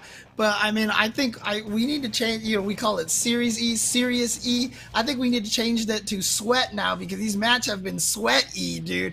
Because it has been crazy over here. Nubenheimer and Bean going to be going up against each other. But before that, will be SQ versus Tempest on the winner's side of the bracket. SQ on an absolute tear, was the one that put Umi into losers and wanted to make this advancement through the bracket. You know, oh my God, /, just a queen of that button. And here we go. Flash kicks, gives Leo a lot of pressure, does get the side switch, but drops the combo afterwards, maybe trying to bait out a burst again. And now trapped in the corner, but gonna get out with the jump dust. And yeah, SQ gonna use her own burst right there. Try to get some offense going here. Not close enough to the wall for that sword to actually combo into the explosion, which means Tempest has a chance here. The YRC, ooh, can you confirm? Oh no, the throw. The grip to do it. Gorilla Glue, I stick to you as Tempest. And again, he loves that throw pressure. After them DPs have been landing, it catches SQ a little bit off their game for just a little bit, just to get Tempest enough time to get in to get the win. And look at that, the backdash SQ trying to stay away from the throw pressure, the strike throw pressure, I should say, and is able to actually get outside the corner. Look at that defense in the offense here from SQ. Force at the burst. Downtown, Far S getting the counter hit, able to combo into the Berserker Slash. Oh, Tempest tried to counter poke, but SQ got in there, got the button first off of the slowdown, just outside of the range of the sweep, but still going to be able to punish the backdash with that RC. Oh, the shimmy. Shimmy! I know you can shimmy up in the anime games. I got shimmies and things like that. But Tempest, do you see like the strike throw that he had implemented in SQ's mind? We saw the cancellation off the back turn into the throw over and over again, and then the dash in. That allowed these shimmies to work out even more. That strike throw pressure of Leo, I feel like is not that explored for like a lot of players, and you see it more so with the top level, especially with someone as technical like Tempest. All right. So Tempest going up 1-0, and again, we saw Tempest in second place for points, and actually, like, let's say Tempest wins this tournament, I don't think that they pass Umisho, but I mean, they'll be right there. But SQ is like, no, sorry, Tempest. No, I'm gonna put a stop to that now. Use the RC. So when Ramlethal hits you with that far heavy slash, at most ranges, at max ranges, you can't really get much of a combo off of it unless you get that drift RC like that. Really smart from SQ to use that to extend the combo and get the round. She's a really good technical. We talk about technical players on Leo's side. In terms of technicality, she's great on the Ram sort of things. It makes this character look like she has even more depth than what's possible. Off the low, the super though gets the wall splat and the break. Yeah, off of a quick RC into the Morobato dash cancel. And here we go, tap dust. Yeah, you can't burst that. SQ ties it up 1-1. SQ says, look, I defeated Umisho. Now I'm going to defeat you next, Tempest. You know, back to back. Can you imagine if you take out Umisho and then take out Tempest? That would be quite the body count list right there for yourself. That would definitely be something I put up on a mantle. I put that on my refrigerator. Like, I took down this player and this player and this player. Y'all would never hear the end of it, but right now it might be the end of Tempest. It's that one, the meme guy. What is it? What is his name? Captain America. What the Chris? Shoot, why can't I remember his name? Chris Evans. You know, from the. Yeah, Chris Evans. That when he's doing the walking up and looking at the picture from like the 10 Things I Hate About You, and he's like smiling at the picture. You know, that's what it is. You're gonna put that up and you just look at it and smile, dude. Oh man. There's too many Chris's who are superhero actors. And oh my God! Wow. Wake up, dash up, throw, but then with the wake up super. Morobato. Yeah. None of these players are holding back. You jump, you dash forward, jump back, jump dust, and it hit, and you had the RC to continue it. Tempest. Oh my God! The decision making. Actually wild at him. Gets the overhead 2H, ground pound into the super. I think that's gonna reach. That's a big boy super right there. Yes, sir. Does it through the wall. Gonna get that. Oki, close slash. Yeah, trying to get out that as much as possible. Try to possibly get out the burst of these sequences right here. Because SQ is living on a prayer. Red RC, base at the burst. That's the worst. Of course, Tempest is going to take that off the table. And now we see Tempest breaking down SQ, feeling real ballsy in some of these situations. You pull out the jump B right there. The fact that, you know, we see the strike throw over and over again, the dash up throw, not the turf from sticking to the game plan. I mean, you had to burst there, right? That was the end of it. You were going to die off of that throw, so that burst was going to happen. Tempest had that called out clearly. But, I mean, Tempest, remember that last match we saw when Tempest turned into the whirlwind at the end? I feel like that was a little bit of that in this last game. All of a sudden, Tempest just started going ham and winning basically with the perfect in that last round there. So, Tempest being able to flip the switch right now to go from, you know, from the more careful Tempest style of Leo to the crazy Unga style of Leo, that's going to make him super dangerous if he can keep switching back and forth between the two, because if you don't know what to expect, man, how do you fight this? It's real difficult. And again, that technicality still in there. He's not going to take it off the table. It's going to be real hard to deal with overall. And the guard point now is utilizing that button to do with that far slash that SQ has been running rough on everybody with. Flash. Slump Dog Millionaire, side switch with it. Gonna get another side switch overhead. You're definitely dead. Bar at the bottom just in case to stay up in that face. And Tempest is in that first place position as he is on set point against SQ. This is when I really wish we had stat collectors like professional sports did, man, because I want to know how many raw overheads Tempest lands and how many of them actually get blocked. Because I feel like the number is ridiculous for Tempest. Again, see what I mean? Oh. And the run through to get the job done, Tempest taking over SQ after she has been on fire. Tempest. There's something about the way Tempest moves. He's got, like, it's like a basketball player with the head fake. You know, I've often heard, like, as a basketball player shaking defenders, they're like, man, as soon as I added the head fake, it just changed everything. There's something that Tempest does, the way he dashes, either micro crouches first or something, but he is freezing his opponents. I mean, he's breaking ankles essentially in the fighting game sense, and he is landing those raw overheads so much, and it is, I wish we had a statistician that could just count and find out what his success rate on that, because it's ridiculous. It is. It's got to be a lot. There's no way that it's not over like 30 per match, because my man has been increasing craniums, blessing domes, and things like that, like a pastor, and he moves on the bracket. But I think also another thing that is also a pain point is that he's stopping what they want to do, like what their comfortability buttons are, the comfort buttons. The comfort button for SQ for a lot of RAM players, and also a lot for SQ we've seen up this bracket, was far slash, right? He would stop that preemptively with his own far slash or his own 5H, things like that. He would stop that from coming through. He would punish it with 5K, and Leo has a very good time dealing with that button. So in this matchup, especially when round start, he's really great with that, and Tip was really great with his gameplay. Now, moving on between Bean and Newmanheimer. I think this was the night fights. Grand Finals. Oh yeah, you're right. Yeah. Also, don't forget, Newmanheimer just took out Marvello. Gonna try to add another chip to that to the list of defeated opponents here. So gonna try to see if he can take out Bean the same way that he took out Marvello. So you know Newmanheimer knows how to fight this character. Oh, but here we go. This is that win condition you were talking about. It's interesting because this is definitely something that Bean is now more focused on than he's ever been before. I've never seen him so adamant about going for this block win condition. And he is just going for it because every hit he has goes immediately into super for the wall break. 100% with it. I feel like it's funny because like for a lot of characters, their win condition is defined by, oh, I could be mid-screen or more. It's better if I'm in the corner. For Chip, you can clearly see what the win condition is for this character. If I build up far in these sequences, I hit you with the super, then I get to put you in this mix. If you don't have the defense with it to hold it, it's going to be hard. That's why you see Nubenheimer get preemptive. Finding his way out of the corner, you cannot let this character hit you into super outside the corner, and this is why I like Nubenheimer getting aggressive. It's a run back from Otaku. You're definitely right, y'all. I don't know why I just said Wednesday Night Fights. It's also the run back from Otaku. Okay, yeah. You said Wednesday Night Fights. I was like, wait, did they play yesterday? I wasn't sure. But again, yeah, from CEO Otaku, this was a grand finals here. And Nubenheimer won 2 sets. He sent Bean to losers and winners finals, if I'm not mistaken. Let me check. I have the bracket open here.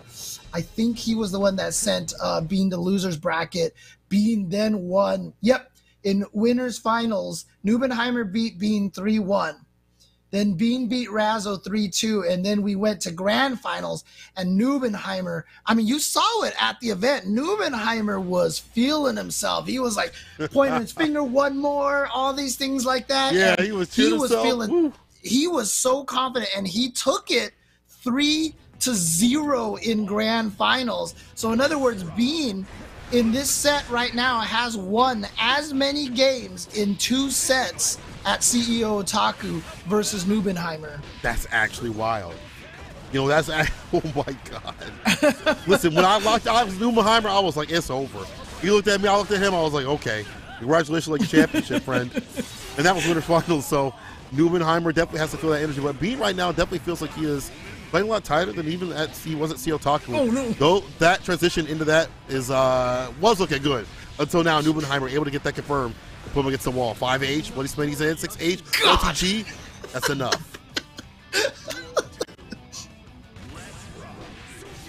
That 6H is one of the most brutal OTGs. I think only second to Windshield Wiper from Ramlethal, dude. Mm-hmm.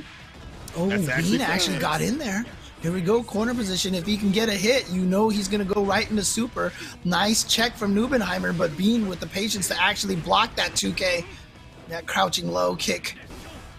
One thing that Nubenheimer's really good about putting his far slash and his heavy slash in these sequences. So he built on the blood bar, so you don't even expect that he's got enough for specials, but Bean is stopping that from even happening with the jump H and the 6H wall break. Just shy of the super. So is he going to BRC in? No. Actually, both players being very patient. Neither of them BRCing after the transition.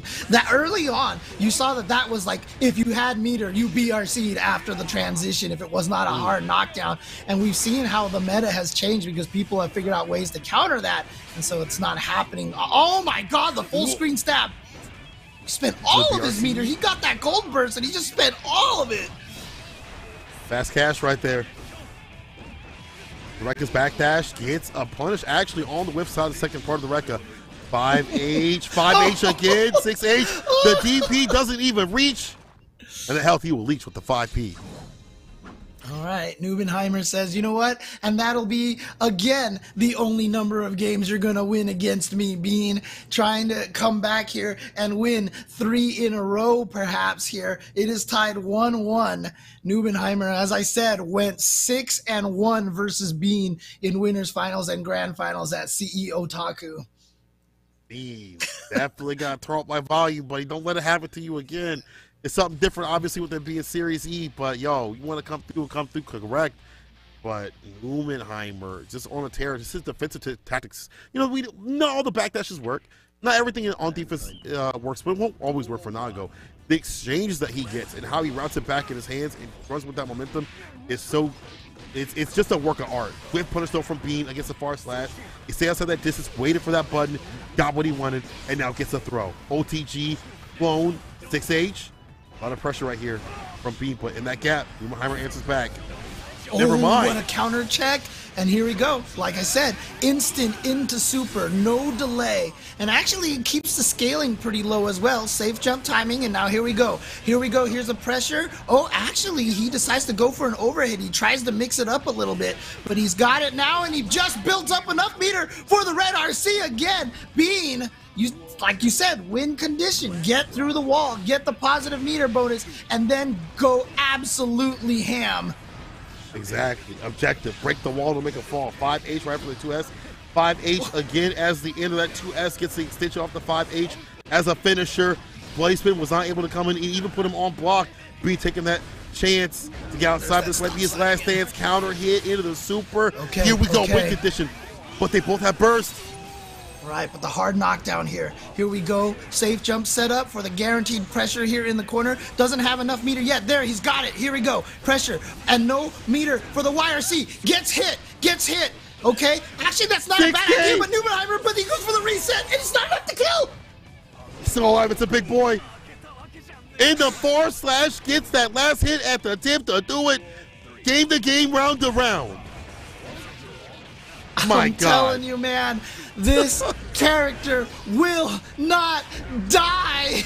Nago never gives up.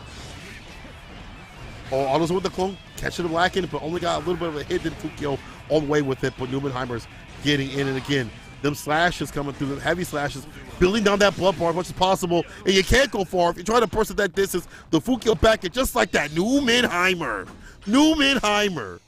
The Nago moment, the Nago incident. I ask you, chat, does that character functionally need more health than Potemkin? Does he need more health than Potemkin? Oh, you don't want to fight a good grappler. Come on now, chat. Relax. Let's calm down. I know Nago's strong, but let's remember what Potemkin does to you. Let's relax. You're with James? Anyone agree with James gets shot on sight? You are so lucky I don't have a sword. You are so lucky I don't have a sword. But Nubenheimer has his unsheathed. Is about to beat down Bean. Oh, man. Here we go. Trying to keep this pressure going. And here we are. Super? Go for the super? No, actually just going to keep going for the pressure. Goes up for the throw. Nubenheimer wondering if he's going to go low for a high, so then you get caught by the throw instead. Here he goes. Finds his way in with that dash in 5K again, but the back dash and the back throw, something Nubenheimer is so good at, risking that back dash into the throw in the corner. It's a /. The record's all the way down to the ground. Tries to get the bite. RC to stay solid. Nubenheimer reminds me of like Axel players using that bar just to stay solid. You know, kind of like obviously we see Hotachi do that. But now, no bar to save you up in the corner. That 5K and play. Fukio's back in the corner. But that was a setup. It was a setup. It was a robbery, but Bean has in and out 1, 2, 3, no bodies, please. You know what? I was not 100% sure he was dead. I was not 100% sure he was dead, honestly. But again, this is the run back. Nubenheimer only lost one game against Bean in winners finals and grand finals total, trying to do the same thing here. That was at CEO Otaku, but Bean coming back here with a vengeance right now and trying to say, no, not gonna happen again. I'm taking this game right here, right now. Look at this pressure, throws back and forth. Is he gonna do it again? No, he wasn't. He couldn't do it. He was too scared. I get the fight, but that's good night. Bean drops it. On burst, you can't. It's so fun to finish. Whips a 6H. He whipped a 6H, James, and it's board to bottom. Nubenheimer. PRC's RC right back. The air throw. 6H. DP though from Bean and the dash up to do it. Oh my God. Oh my God. Oh my God. Oh my God! The cojones on this guy to DP. Oh my God! Oh my God! It's 2-2. It is 2-2. Here we go. Oh my God! Yo, that DP, yo, please, Bean, please. I can't take it. That DP could have been, that would have been like way negative. That would have put you in debt. That DP would have put you in debt, actually, dog. Well, right. Here we go. You just earned all the money you needed, and you still bet it on red anyway. You know, you're like, you know, the mob is after me. They're trying to kill me. I won all the money. Screw it. Let's bet it on black. You know, let's just do it, and it worked. He bet it on red because he definitely had the right red. No, that didn't work. Never mind. Wrong tense. Let's continue. Bean challenging on the wake up. 6B. Gets a / follow up right there for the counter hit with that 6H with no punish though. Bean now getting hit with the YRC. And Nubenheimer taking back the turn. Oh no, counter hit, bro. Corner carry much as possible. Bean trying to put him against the wall, make him fall. He'll do so with that 6H, well calculated. Now the one on set point. Now the one on set point. Here we go. Bean is at set point to try to win this run back versus Nubenheimer. Nice block, and this is going to be a huge punish. And look at that side switch from Nubenheimer. Beautiful, and you are trapped in the corner now. Nubenheimer trying to take this to the final round. That DP though. Okay, bloody spin in, 6H. RC trying to get us the air to air right there. No go, counter hit, burst though, puts it back in the corner, bro. Bloody spin in, 5K, taking back the turn like it's his. Missed with that 5S, and here we go. The YRC gets the plus frame out of there. Interesting, and Nubenheimer had jumped away, so he couldn't really punish that at all. Here we go. The pressure. Bean finds the counter hit on the delayed Rekka, the frame trap right there. Gets the fireball, runs in there. Again, the Nubenheimer special, the backdash and the throw, but Bean running in there, no fear at all. Oh! A damn thing in his mind, but the 5K is fine. Nubenheimer, Bean, final game, final round. The backdashes from Nubenheimer. This guy is never scared. He backdashed the 2K and then was able to 5K it. But Bean starting off strong here again, trying to go for that win condition. And this is how he wins. Bean getting into Nubenheimer with that RC built up because of that positive tension after the wall break the super. Oh, he backdashed. You allow Nubenheimer to leave. You let him leave this space up in this place. You better have a plan. Don't let this man hit them hits. Them 2 S's and 5 H's is gonna hurt. The side switch on the cross up. He gets the throw, but one good combo from Nubenheimer will take it. Baits out the burst. And there the super Bean getting revenge.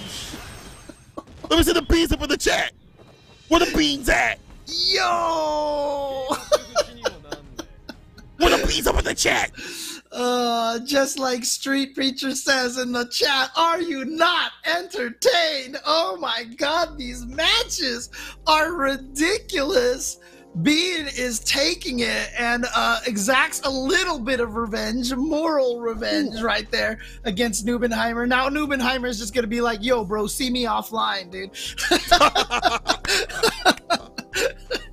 Oh, man. Like, yo, that's where it really counts. But, you know, you can definitely see that that Bean has learned some things and kept it way more solid and stable. That backdash, I don't know. I thought that was going to be an alternate universe where my man got put down to lose once again by Nubenheimer, but he's able to stay solid.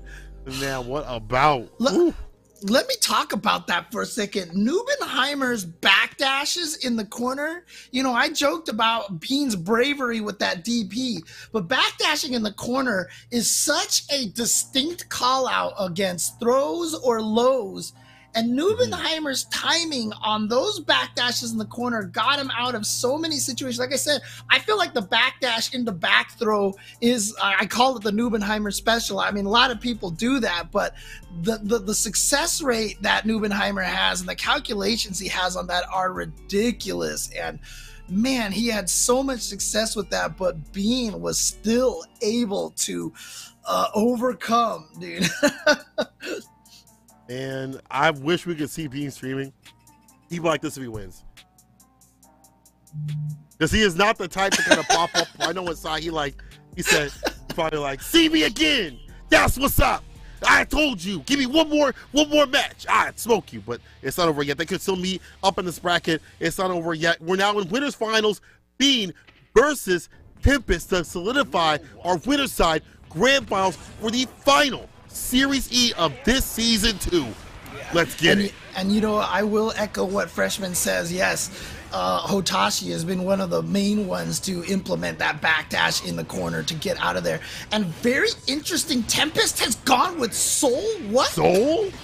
What? Wait, Hello? Does he hate fighting Bean with his Leo? Does anybody have the lore on this in the chat? Not even a May, not even a Leo. It's Soul. It's Soul of all creatures. I mean, that 5K in play could be a big pain point for the character, but I don't know. I don't know about the Soul, bro. Let's see if it's shining right now or if it's dim. Burst to stay away from the wind, but still 6P, red RC, corner carry, easy. No, Didn't even get the alpha. It's Dropptimals out here. It's Dropptimals. It was a drop combo to be optimal. To the reset, drop to the reset. I mean, honestly though, that's a skill. That's a skill, because a lot of times when you drop combos, I know this happens to me. When I drop combos, I can't stop thinking about it, and then my gameplay falls apart. Then there are those players, and this is where like a game like Marvel will teach you that you drop a combo, and yeah, it becomes an American reset, because you're like, whatever, I've dropped this before and I already know the situation, so it'll just turn into a mix-up. Right. DP, Red RC, side switch, close slash to start the party. Remember that bar's being built up. He backed up because he want to get hit with the DP. Bandit bring it down to the ground. Oh my God, that might be the end of the round. Ow. Red RC, DP. Damn, Volcanic Viper was with some heat with it.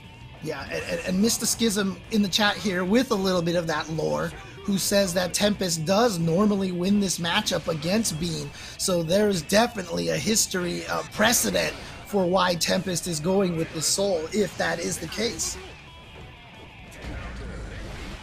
Up in front of his face. Yeah, got that little bit of a whiff punish. I should say a little bit. That was a ton of damage and corner carry. Off the 5P, 2D wall break. Bean saying you better switch the other character real soon, but it's not over yet. Tempest could make the comeback just like that. He's got a lot of bar to cook with, but it's going to be hard to put that butter in the pan. Yeah, Soul is still Soul. He can still delete you pretty fast. Yeah, and I mean, what some people in the chat are saying, you know, Tempest, so impressive. I mean, Tempest is actually one of the most impressive and strongest players of our current generation, in my opinion. I've talked about how he dominated Grand Blue for the longest of time, and he plays all the different fighting games, and every time he does, he's so strong in just like every fighting game that he plays. Tempest is definitely one of those people with the fighting game minds, but Bean has just been playing completely, absolutely insane, taking game number 1 against Tempest. That was closer than I thought. No offense, Tempest. I didn't think you had a soul, bro, but, like, you know what? Keep up with that glow. You know what? Keep up with that glow. I don't think it was that bad. However, let's see how this next match rolls out. The first match, I don't want to say it's just always data, but the fact that, you know, B might be taken off awares and be like, okay, I remember how to fight this character, because there's probably not that many souls that are really putting in, you know, the work, especially in the U.S. side of things. In the EU, maybe, but in the U.S., maybe not so much. So let's see how it works out. He sounds like that far slash range. Oh my God. Yeah, it's always so crazy to me how Soul has kind of like weirdly fallen off. It's not like he really got super nerfed or anything. He's still strong. It's just the other characters that have you know, turned themselves in the top tier are just that much stronger. And there's that win condition from Bean again. Got this positive meter bonus, the pressure in the corner. Ooh. I mean, we've seen even the Soul players switch over. I saw Petrified with the Kai. You know, so like maybe there's other characters that are more stable, even though Soul can dump out more damage and sometimes be better in chaotic situations. However, Bean is showing that he remembers the matchup size with the jump slash. Alpha Blade. Alpha Blade again fades away from the close slash that Tempest was trying to do. Not working out very well. Okay. Now, someone in the chat mentioned Kudokich. Is Kudokich still playing Potemkin? I'm curious about that one, because he was one of the strongest Potemkins that was out there. Oh, there we go. And people are saying that actually Soul got nerfed really badly. So, I mean... Well, I agree with the fact that your buttons do carry a lot more risk. And against the other characters where sometimes they don't have that risk, or sometimes, you know, they're looking for the ability to punish that risk, especially when you fight a character like Chip that can really deal with your 6S and all the other buttons and things like that. Yes, but it's not like Soul doesn't have a lot of reward, but right now, let's put that off the table. We're going back to the king things out here. Oh, man. I mean, the way that it looked, it definitely felt like Chip was a stronger character than Soul is now. I mean, Bean taking that 2-0, trying to do it, but like you said, Tempest going back to the Leo, the character that got him here. Very interesting. I want to know what the history of this matchup is. Is this something that Tempest does not feel as comfortable with, fighting against Chip here? Or did he just feel more confident with Soul? Because right now, he is just slaughtering Bean. dang, you would have never known that he even switched his character, because it takes like that second to kind of understand, oh, I'm playing a different character. But Tempest right back in the driver's seat with the quickness and looking way more dominantly. Careful about whipping the slashes, so he'll use that 2K, end it with the hard knockdown of the DP. DP right back is Bean, spinning it like that, and that's such a big risk, but found reward inside the corner. Never mind, you're not fine. Go right back down to the ground with another DP. DP right back DP again, Bean. I've got the DP as well. Ooh, counter hit sweep, and what a timing on that burst. Activated right before the super, and so he not only was able to burst out of that combo, but cost Bean all of that meter for that. Oh my goodness, you whiffed. Here we go. Bean didn't go for the side switch, didn't go for the run under combo, just gonna keep trying to go for the pressure, tried to bait out another flash kick. Interrupts with, is this gonna kill? Is this actually gonna kill? I'm gonna say it's gonna kill. It's gonna kill. Oh! I would have lost any channel points, but right now, Tempest is about to lose his spot, his qualification in the grand finale. Winner side of things, might be going down to losers as Bean is on set point. Bean is playing like a man possessed in this tournament right now. After a second place at CEO Taku, top 8 at Evo. I mean, like I said, I've been talking about Tempest, you know, with the combo breaker finish, the Evo top 8 finish. But, you know, maybe it's time to talk about Bean as potentially, you know, one of the strongest in NA. He's earned that spot with the top 8 spot out there at Evo at CEO Taku, and would love to feel that momentum here. Bursting the distance, RC's in for the throw. This is going to be an overhead. You know what's coming. Nice interruption. Bean he knew what to do. The 5P counter hit, corner carry. This could be real bad as he gets the hit. Oh my friends and me, it's a party to send you down to losers. You're dead. Bean 3-0ing Tempest and solidify his spot winner side grand finals of the final week of Series E. Oh my God. Bean literally said, look, I am Mr. 6K. You can't raw overhead me, okay? I've got that on deck. And interestingly enough, again, shout outs to Mr. Schism here with the stats, with the information here, telling me that Tempest has won this matchup 4 out of the 5 past times they've played against each other. So Bean here coming back, and like I said, I feel like he's always been strong, but I feel like this week has been a level up.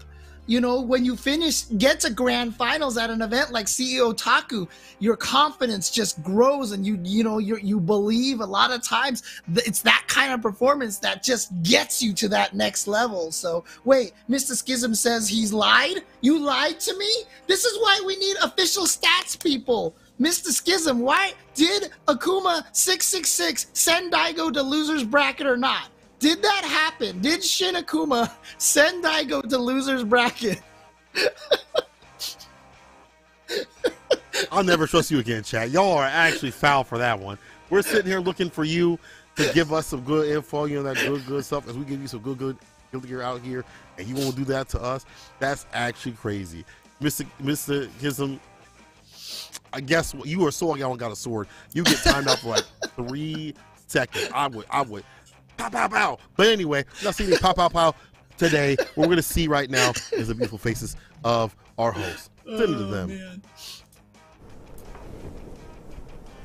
Oh, yes. Beauty incarnate right here. Double beard. Like a couple of sculptures. Yeah, exactly. We just got to make sure that we're posing, and these players have been... Jake's over here just kind of flexing. Oh, yeah, just a little flexing on chat. Just a little bit of chat. I'm gonna slice you with these guns, because no more guns in the bracket. Wait, why are you slicing with guns? Exactly. Well, that's the thing. There's swords down in losers bracket, which is the Ram Gauntlet, where it's like Red Devil. I mean, there's no more gun down. Losers. Yeah, no more Gun Devil. Nothing down there. But still Rams. Rams still in the bracket, but you know, sitting pretty grand finals winner side.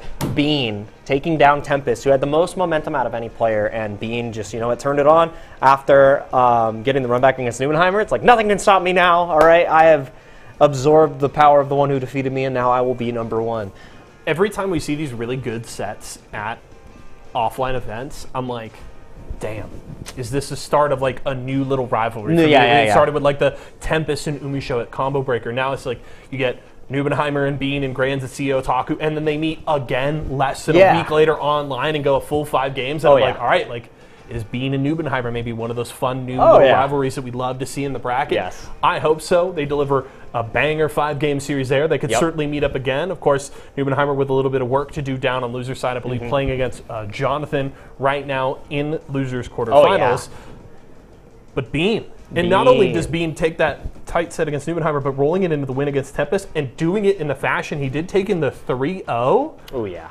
And That as was you a mentioned, mean Tempest being like machine. the hottest player in the bracket right now. Oh, and yeah. Bean just says, Leo, get out of here. Yeah, chip supremacy right there, and just really coming out on top. The mean bean machine, the meme machine coming Yes. in, just absolutely obliterating everybody in the bracket. And it's good to see because, you know, we talked about the storylines of these little rivalries. Even before that, it was like Hotashi versus Razo. That was, they would go back and forth, Or back Razo and forth, and back and Jonathan. forth, or Razo and Jonathan. Or Jonathan and Hotashi. Yeah, it's all these That great little love triangle. This vicious cycle, of competitiveness, and then Umisho was queen for a hot minute, and now the queen has fallen. Rest in peace. Still a Series E champion. Yeah, but true, yes, true. fell tonight, sure. Yes. Fell short, but doesn't matter who was felled in the bracket today. We have a couple more matches that we're going to be going through, and you know. Talk to me about the Ram Gauntlet. Oh man, yeah. So Super Noon fell to Red Ditto 3-2, Yes. so very close. And now Red Ditto and SQ are duking it out to see who is number 1, 2, and 3 out of the Rams. So that'll be. This is the definitive This is it. result, This is right? the definitive answer for today. The best Ram in this bracket, in this studio, in my apartment complex. That's what we're calling it. That's what we're calling it. This is the litmus test right here. So SQ and Red Ditto are fighting it out for the number 1 title, the number 1 headband for now. Yes. So, looking at those sets then, are you Jay Nasty then over Nubenheimer? Always got to be Jay Nasty. Okay. Never bet that against doesn't Jay surprise me Nasty at all. Red Ditto versus SQ. We were already talking about SQ earlier. You were trying to kind of figure out where they fit in terms of the top Rams in the bracket, but SQ had a hell of a run, took out Umisho. He had a solid set against Tempest. I mean, here's the thing. With how Red Ditto performed against Bean and where Bean's sitting right now, I have to give it to Red Ditto because of the way they're playing. Because it would be, it's hard to say like how the set would have gone if Red Ditto beat Bean, but very easy to say like with how close. That's the person who's been able to push Bean the furthest today, at least. I mean, I got to give it to Red Ditto, but we haven't been able to watch more of the SQ games today. So I don't know. I would love to. I don't know. I don't get to see Jonathan won. Jonathan won. Yeah, 3-2 over 5 Nubenheimer. games. That's right, Jay Nasty. Let's go. So this is great because Jonathan, his as we've already talked about, had a little bit of a dip here later in the season. Has not been as consistently in kind of top 3, top 4 as we typically expect him to be, but trying to finish on a high note. Guaranteed top 4. There you go. Will play against either Red Ditto or SQ in that next set for top 3 and for the opportunity to play against Tempest. So Jay Nasty, got it rolling, trying to keep that momentum going here on the loser side of the bracket. And shout outs to Nubenheimer. This is such a tough bracket, and we talk about it every week. Yeah. It's so stacked every single Thursday. But for Nubenheimer to have the kind of growth that we've seen from him, from WMNF to Series E to then going to CEO Taku and delivering on that potential in an offline format. Yeah. Hell of a showing. Super cool. Top 6 with this kind of talent. First tournament he ever went to offline, and he won the thing, and now still getting these strong performances online. Yeah. And even though you didn't get first place here at Series E, like the volatility of the game and how strong all the players are, you can't be upset about that because each and every one of these players is gunning for the other players next. Like they are trying to overcome and learn and get better, and that's what's super important because as a region, I think we're one of the strongest Guilty Gear regions in the world because of tournaments like this. So you hear that, Japan? Yeah, bring it. Daisuke, what you gonna do? You gonna put Johnny in the game and Umito's gonna come and beat up? Probably. Where's my other Zatos outside of North America? Nowhere. I didn't think so. Latif is pretty nasty, bro. I know he didn't get top 8. What's that tweet again? Where's the copy pasta? Dude, I love shout outs to Latif, bro. His coffee pasta, that was the most powerful tweet I've ever seen. Oh man, the FGC was popping off. Oh, it was great. It was great. But yeah, you can't sleep on Latif, bro. No, you can't. Latif's cracked. You can't. Honestly. My man is mad good. And we've had such a great tournament so far today, and we've got a little bit more left to go. But you've got to watch these because we got mad good sponsors below us. You can see everything down there that have been supporting us in Series E, and they help support the whole show. So stay tuned before we get into the last couple of sets, and we've had a great time so far. We'll see you soon.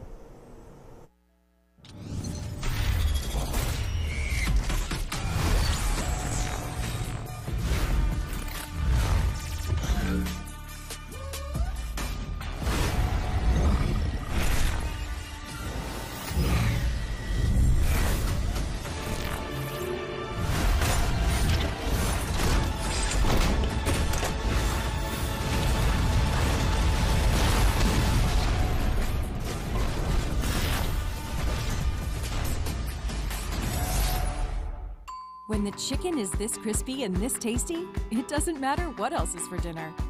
Tyson crispy strips are so delicious, they'll be your favorite part of every meal. More crispy chicken, more family faves, more to love. Tyson.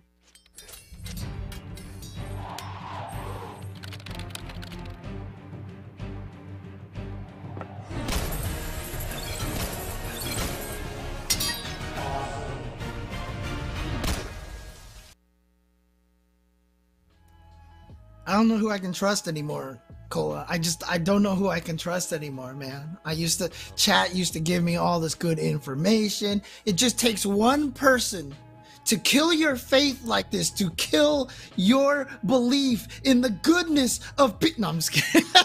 It's all good. It's all good. No, it's all good. Obviously, we're all having a great time here. It's not that serious, all right? Well, actually, it is. The gameplay is serious, but we're all here enjoying ourselves, having a great time, watching some high-level matches here, and it is absolutely crazy. I do want to point out one thing. They mentioned that Jonathan Tene beat Nubenheimer in losers. Nubenheimer actually beat Jonathan Tene at CEO Otaku, so Nubenheimer has lost to 2 runbacks from CEO Otaku. That's what I want to see. That's that energy I want to see. Not just this same person dominating. I want people to look at their tapes and be like, how do I win? How do I get my revenge and get the end? That's what I want to see in the fighting game community. Not just, oh, this person's at the top and you just like lack it, slack it. I like that energy of the Guilty Gear community out here in the US.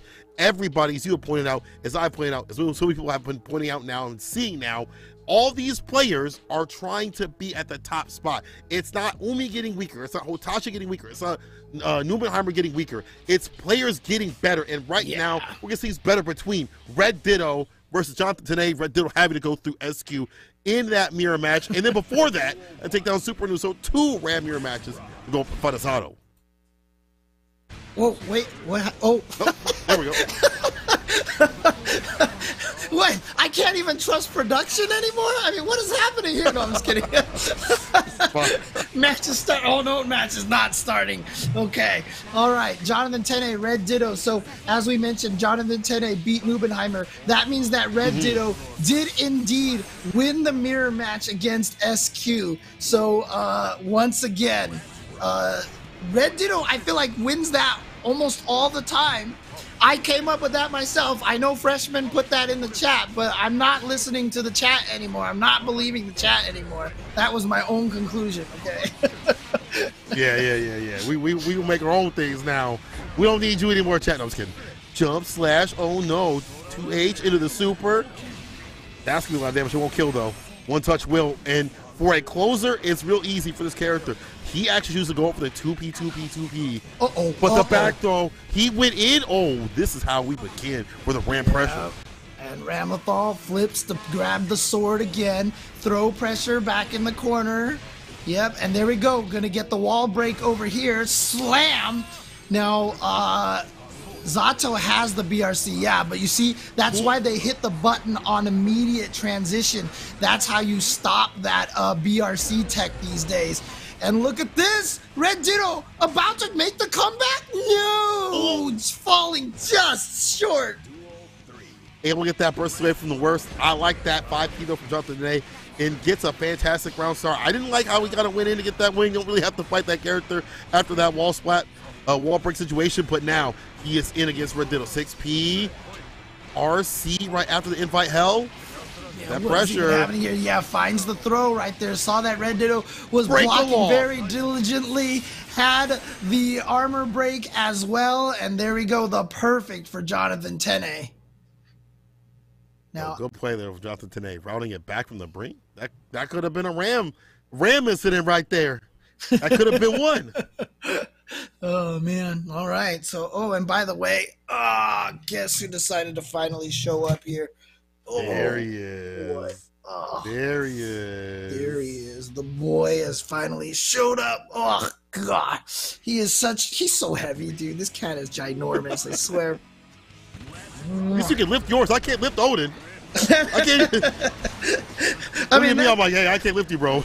that's dog. I mean, I've told myself if I ever get myself a dog, I want one that's like ginormous. I want the kind of dog that can knock me down when I enter the door. Like, Yes. that's the kind of thing I want. So, All love with it. Yeah, those are the best kind. The I name? mean, my neighbor has a dog that loves me to death. I leaned down to hug it, and it jumped up and it clocked me in the chin. It literally shoryukened me, and it was so painful. Oh man. Should have guarded. Yeah, I know, right? I shouldn't have jumped. No, That indeed. anti-air was too strong. Just like Jonathan Tene, too strong here with the perfect. That's the way you gotta play Zato.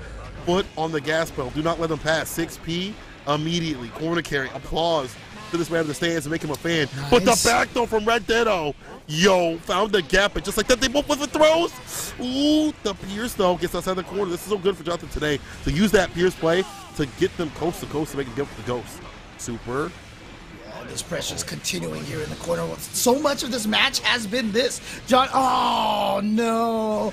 Break the law to avoid the burst.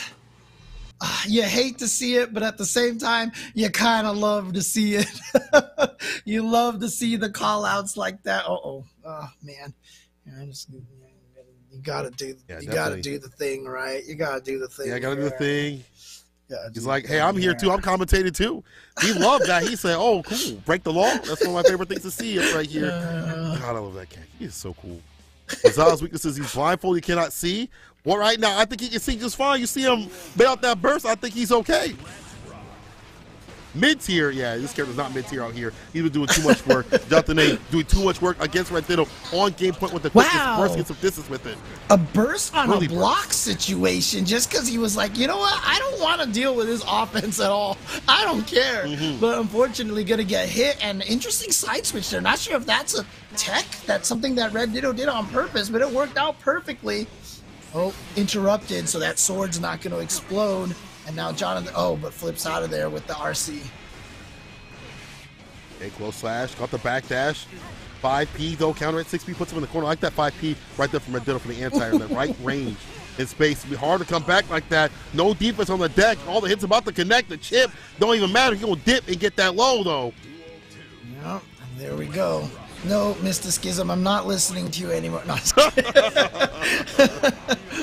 although it's very obvious, and I've pointed it out before, and some people are like, how did I never see that? Like the miles per hour, Tails name.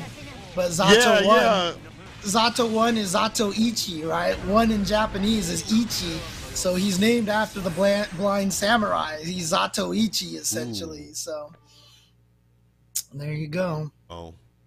You see the swords being utilized by this character, Ram too lethal, as Red Ditto is finding some defense on the deck. It puts some momentum back in his hands. What's also good is that when he gets some momentum, it doesn't leave his hands, right? Like Red Ditto gets enough momentum to put the Zato, our Zato friend up in the corner, and all you're doing is Zato's looking for a back throw. You're looking for a wire receiver at the bar like that, or a burst. You don't really have any other defensive options besides like a bar A, 5P or 2P. But that only really matters when you have RC bar to find extension for the corner carry or a way out. Chopping Eddie right at the start right there. So Jonathan Tene needs to fight without that Eddie, but gets a gold burst. So that's huge right now because now he's going to have, well, that's not what I thought he was going to have access to. Was that a backdash, RC, quick cancel, and a jump dust? Is that what it was?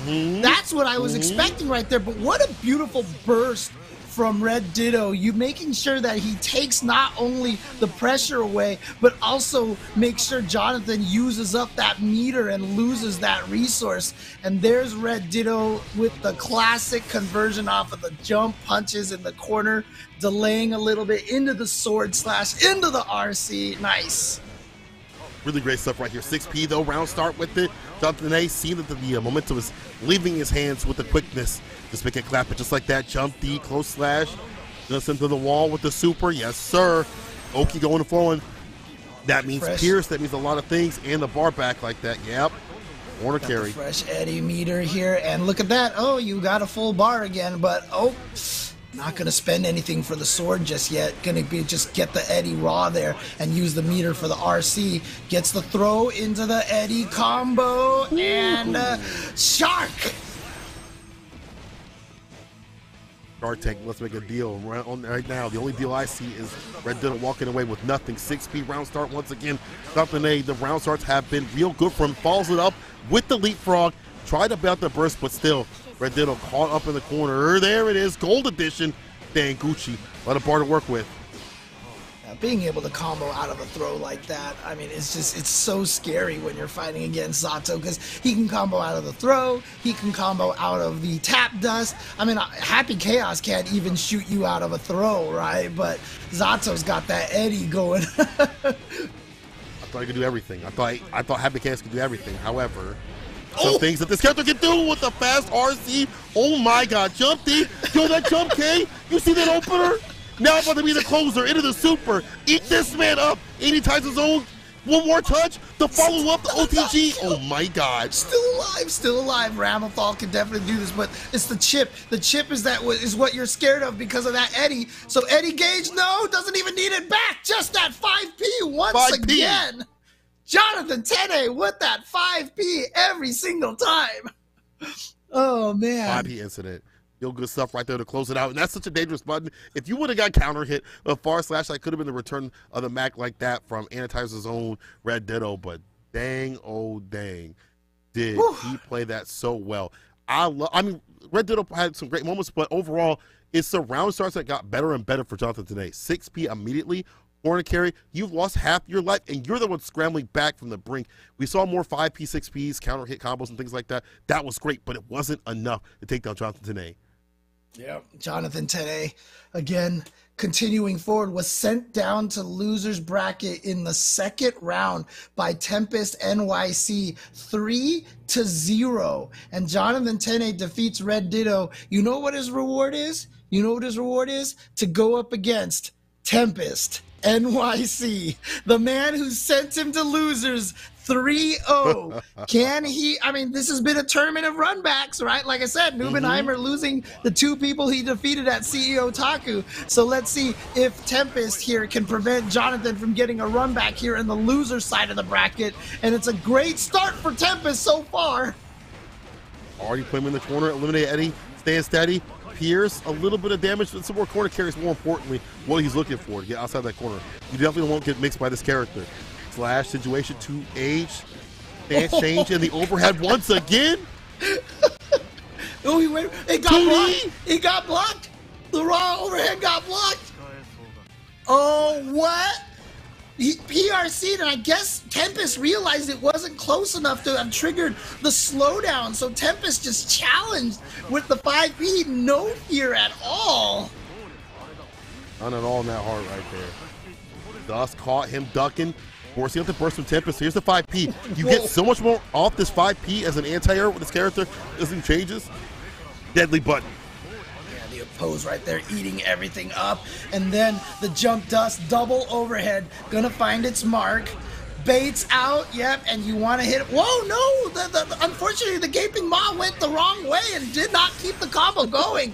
Fortunately, however, Jonathan still able to clutch out that round, and here we are, one round apiece here in game number one. Again, Jonathan Tene won 0 games on the winner's side.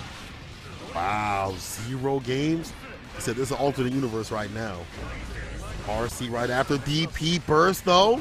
Back in the corner you go, but goes right underneath the leapfrog. Knew that there's a gap like that and gets a side switch. Hold on now, this may be a rerun of what got done previously. Not gonna switch side switch off the 2S just yet. Push up what he does and play with that wrist gauge. Pushed enough for that counter hit to land. Here's leapfrog once again, burst. And yeah, Tempest is gonna burst there. Obviously his last round, and you know what? Nice to get the burst at the guaranteed situation. And push them all the way to the screen across. It may have seemed weird to have burst at the end of the combo, and a block on the raw overhead again. Oh, chopped Eddie. Just slashed Eddie. And now Eddie finally back. There we go. Piercing gonna find its mark.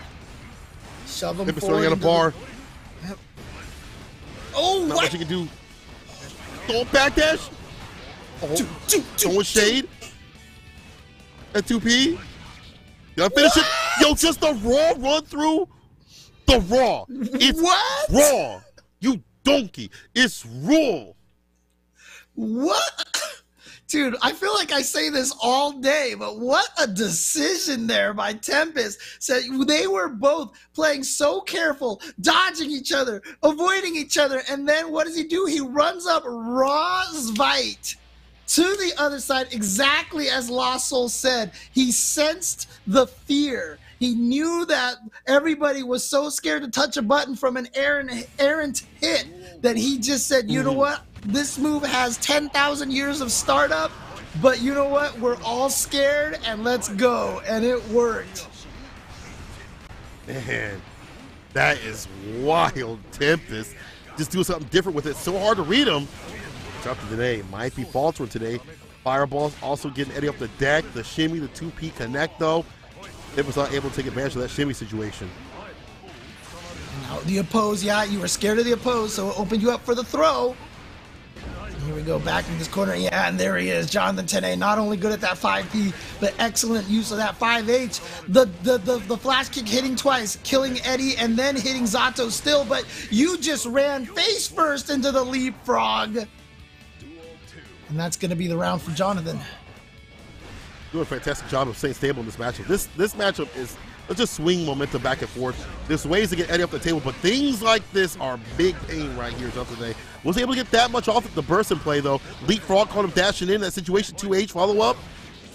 Nice. Look at Eddie back, and then some. After that snap back, you see him pull Eddie back. Oh, again, jump back, gets the RC. That's so nasty. It's the Zato cannon, man. Gets the full charge dust right there. Lets you get extra juggles afterwards. The Sharknado is enough to kill Jonathan Tene on the board. Finally gets a game here versus Tempest in week 16. Again, this is the final week. Jonathan Tene and Tempest both with a lot of those points to keep their sponsors. And again, I don't think Jonathan is going to be able to catch up to Tempest right now because this is losers finals. They're both getting so many points. But again, Jonathan trying to send the message. I don't think that we're going to see a potential season 3 without Vizio Jonathan Tene, because I think that partnership will probably continue. I mean, check out how strong all these competitors are. Today, Tempest, all of them, even if they don't get the win in the end. The fact that they have been at these top spots at all these tournaments means that you don't want to drop them if you're a sponsor. But right now, she's going to drop outside these loser finals.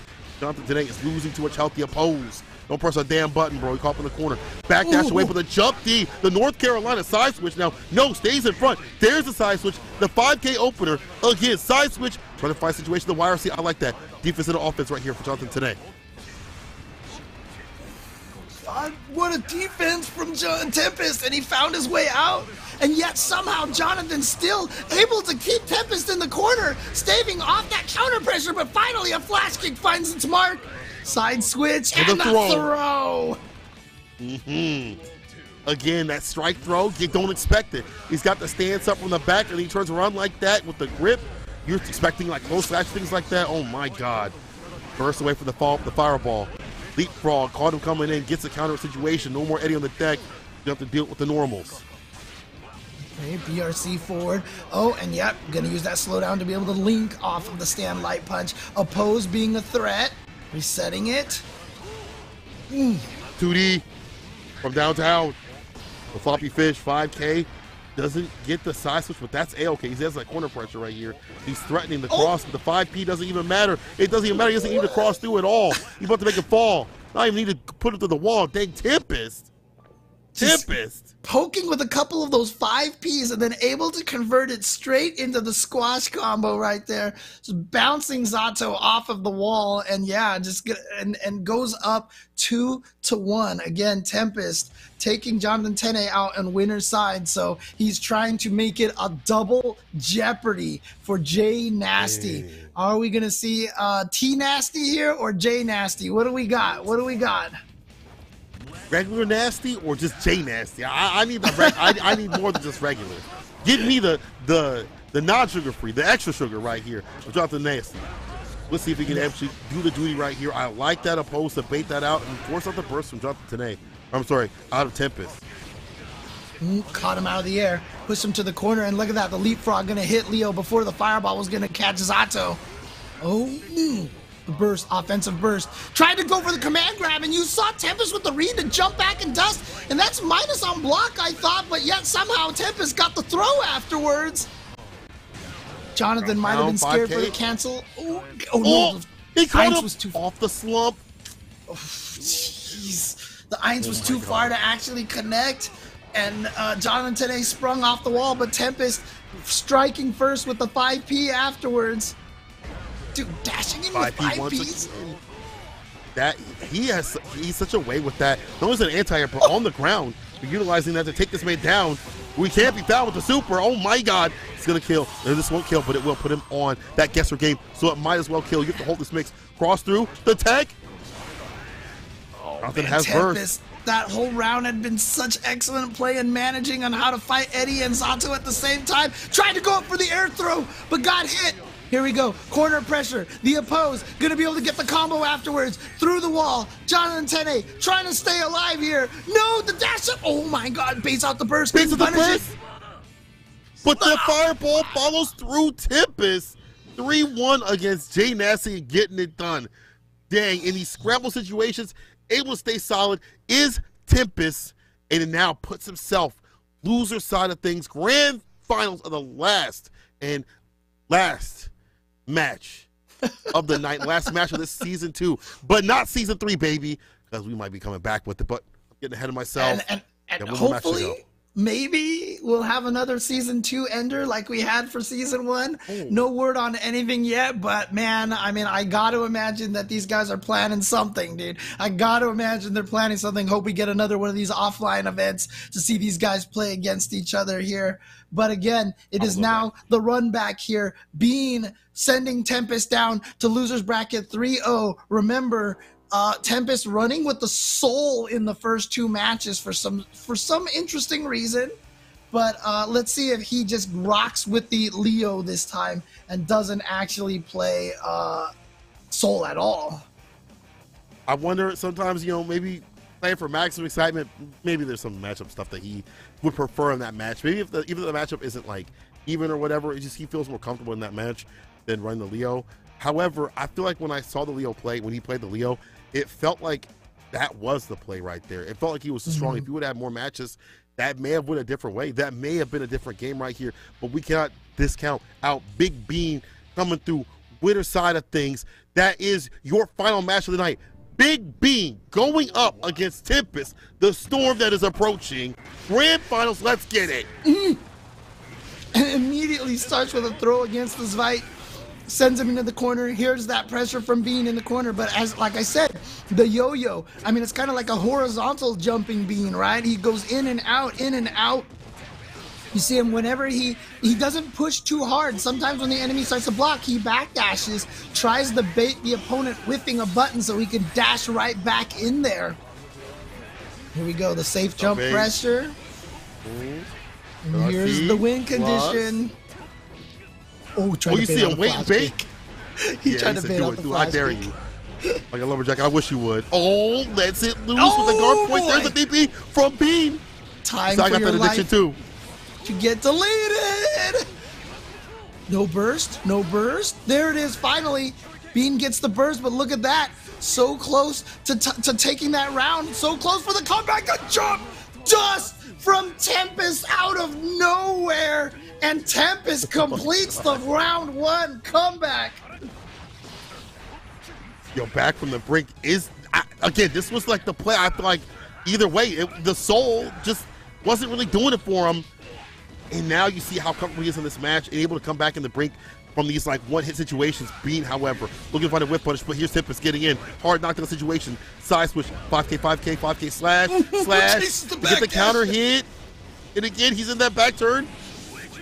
No way. Super slock him down. Tempest. Oh, he gets a counter hit. Dude, what is happening to Tempest here? This is like the second or third time we've seen Tempest go absolutely psychotic, dude. Just a slash, super.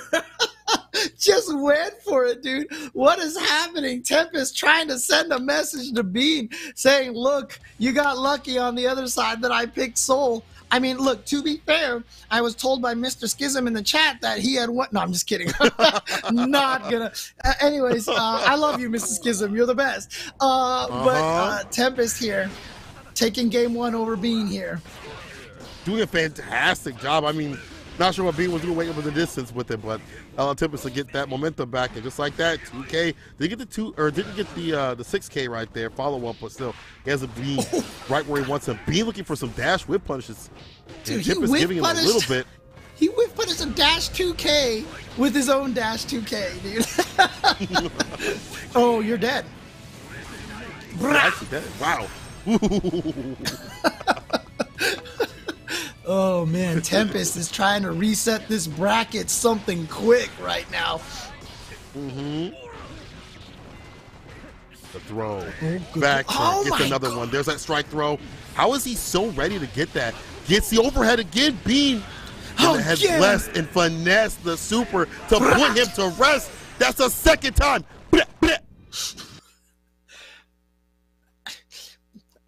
I hope you guys are enjoying this grand finals. 2-0 already in about, what, 2 minutes here? Jeez. Like,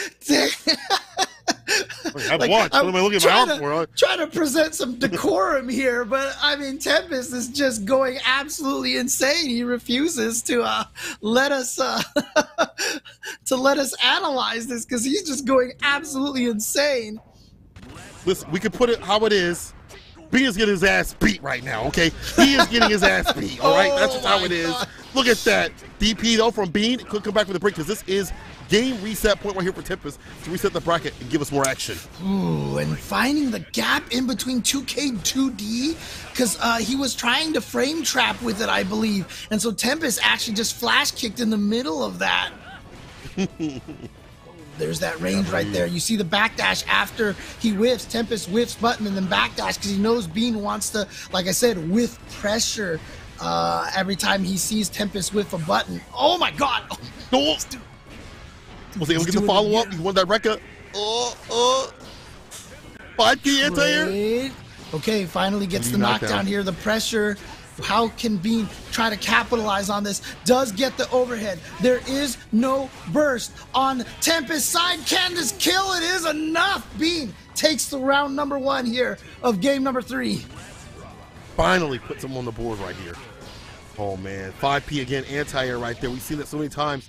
Gets the 3-piece with the special follow-up. It's a situation with the jump. HDP again from Tempest, stopping red. Oh, yeah, no overhead this time. I thought that counter hit was coming from Leo, but it was actually Bean with the DP, and he's got the corner burst from Tempest. He knows what Bean's win condition is. Doesn't want to give it to him. Nice throw against the fight. My man, Miss Southway had the PRC ready and steady. Gets thrown down to the ground. Hit Leaf Village explosion. One more hit will do it. Can't be landed. Maybe a jump D. Dash up, throw will seal it. Bean back on the board. He said, wait a minute, let me plug in my controller. He said, you know what? My bad. I'll switch. They were default buttons. My bad. All right, let me fix that real quick. All right. Here comes Bean. Here comes Bean. I mean, again, he won 3-0. Now, again, 2 of those games were against Soul, and we can definitely see the Leo here seeming like a better choice for Tempest. But Bean's got to come into this with the confidence that he can just take the next 2 games and just not even have to worry about going into the second set in grand finals. Does go to the other side this time. This time stays in front. Try to frame trap. Does get the frame trap. Gets the burst out of Tempest. Here we go. Again, the frame trap on the sweep. A's getting preempted with the 2K2D immediately before Tempest can even come through with the run-through stuff. Wall break, bar back, and then some. Not real Oki, but still being better off in the situation. Red RC, corner carry. That's going to be alpha play into victory. Bean with a perfect. Backs off again, finally. Yeah, see that whiff pressure right there. He's waiting for Tempest to whiff it. Yeah, he's been backdashing a lot. Tempest tried to dash forward to chase the backdash, but instead Bean just decided to do a crouching light kick, a crouching kick.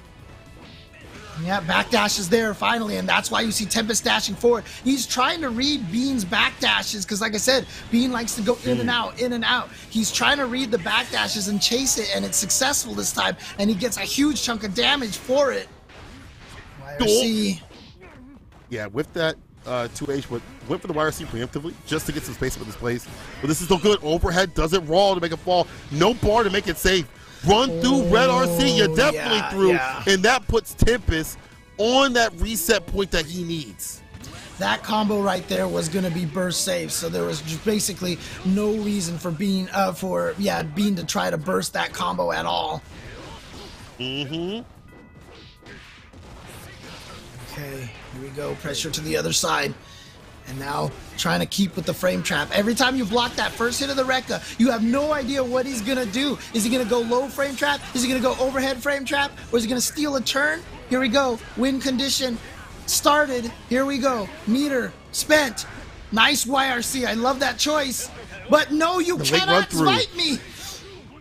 6K from Bean to seal it and steal it and put himself now on game.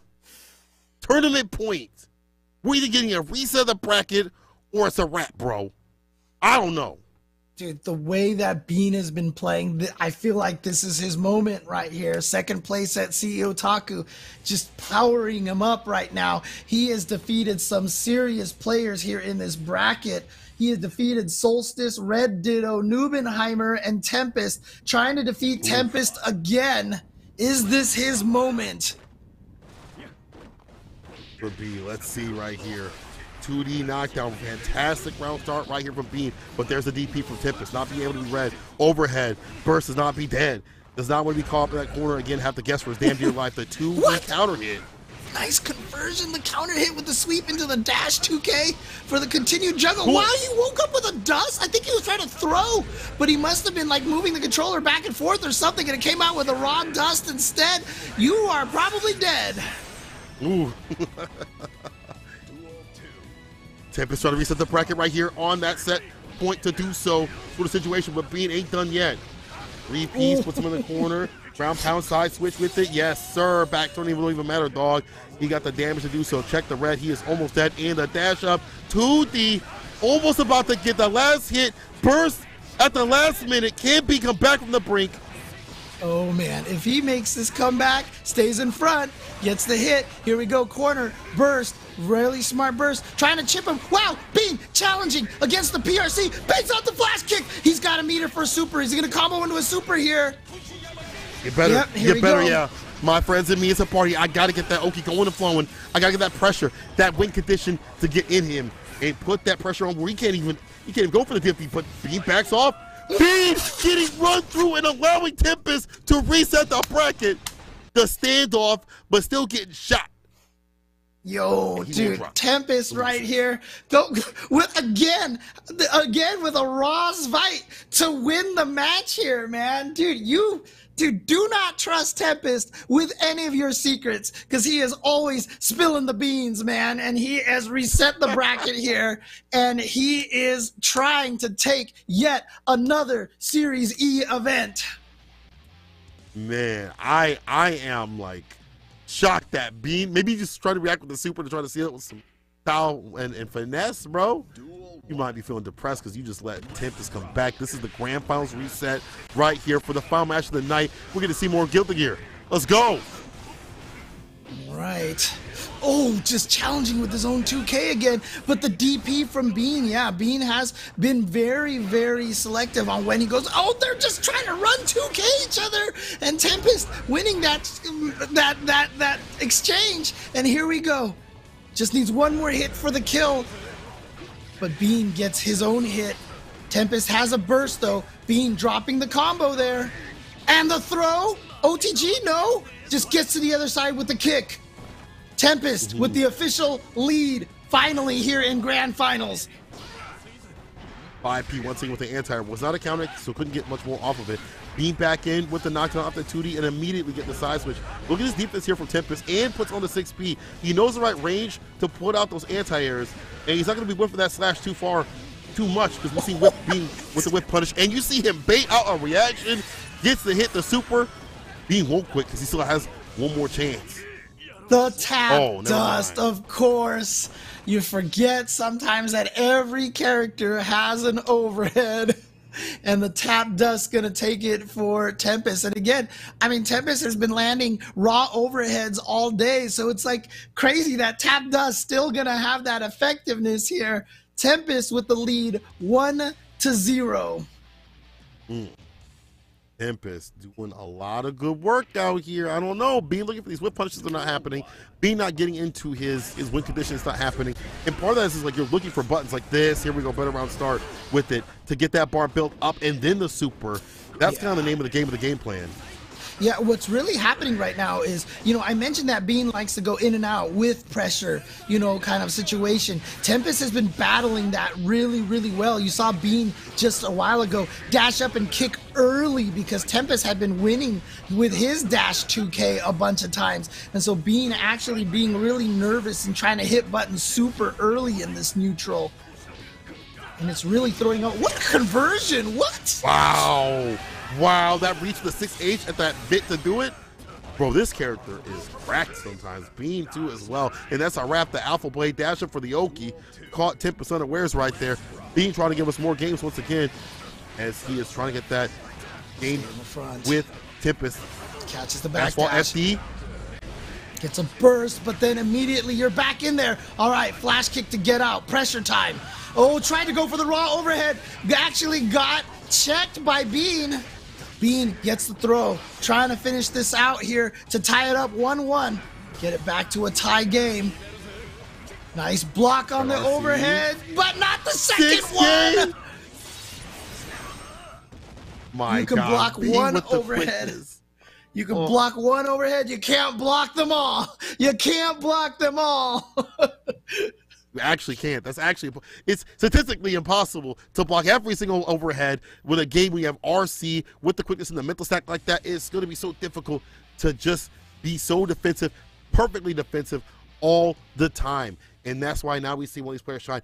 This is going to determine so much. You get this game point situation. If you win this one right here, you are going to be sitting pretty, and they have a longer road ahead of them to climb. Oof, gets him with the... So that neutral interaction, when they are a screen away from each other, who wins this interaction right here is basically the key to this entire matchup between Tempest and Bean. And see, now Tempest throwing out longer range moves to try to catch Bean, who's been hitting buttons a little bit earlier. That whole neutral interaction right there is the key to this matchup. Whoever wins that the most in the round is... God, that reaches so far. How did that dust from that distance do what it had to do? 5P counter hit as an anti right there. I agree with you. I think, for Leo, it helps the back turn mix get started. It helps that super that we see continuously from Tempest. For Bean, we all know what it does. You get the bar built up for detention, to the wall, and then put it through the win condition. But here we go. Off the mix. What's this? It's in front. Just low. Oh boy, yeah, you baited it out there. Oh, he didn't kill, but the Zvite is gonna do it. Tempest goes up 2-1 versus Bean. Gonna try to end the Cinderella run of Beans right here and right now. And it's interesting. So, like I said, what you see from Bean is that whiff pressure. Every time the opponent whiffs a button, he dashes and attacks. What you're seeing from Tempest is he's whiffing buttons and then immediately backdashing. Bean has to try to build a little bit of that extra bravery to run just a little bit farther to chase down that backdash. That's kind of the key right now. But then Tempest will realize that and start whiffing buttons and then hitting another button. And there's the mind game right there. You're absolutely right. It's the setup for the shop. You're linking the other person flinch with it. But right now, Bean letting full conversions, full combos into supers, fall to the wall, meet your neighbors, and Bean gonna set up shop for once again. Oki into fast RC cancels for the challenge. I like this from Tempest. Do this early. Do this as early as possible. Do not let him build up enough bar where he can rule the narrative of the neutral. And Tempest using the super saying, anything you can do, I can do better. Okay, here we go. Hard knockdown, pressure situation, backs off here. Now watch, Tempest whiffing, trying to fake some stuff, but watch it every time. Oh, and he won the exchange again. There's that exchange, gets the burst out of Bean. Bean wants it, and look at that check. Dude, Tempest is playing this neutral so well. Oh my God. But Bean got in, but the flash with a DP. He did That's it, rip. Tempest now on set point after the grand finals reset. Can he do it? Can he take it away from Bean? Okay, I think he tried to flash kick in between those buttons, didn't quite get it out. So Bean does get the counter hit, and he gets the conversion, immediately gets in there. Beautiful burst timing by Tempest.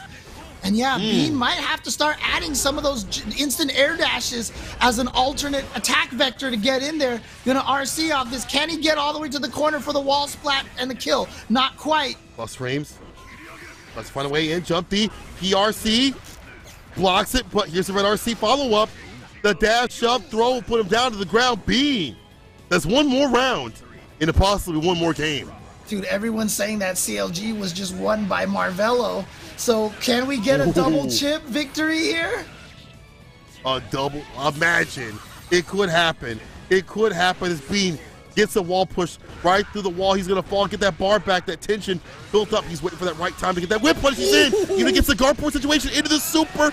Bean is so smart, immediately going for the super and not letting Tempest even think about burst. Oh, God. Oh, again, the beautiful burst timing from Tempest, but then the check with the stand heavy, and Bean ties it up 2-2. Oh, my God. This is how we're going to end our last season, our last game of the night, season 2. This is how we're going to end things. This is how y'all feel tonight. We're going on a limit with it. This is how it's going to happen. Let's go, baby. Let's go. This Final we could not have match asked of for the night. We could not have asked for a better end to season 2 here in week 16. Final game, let's go.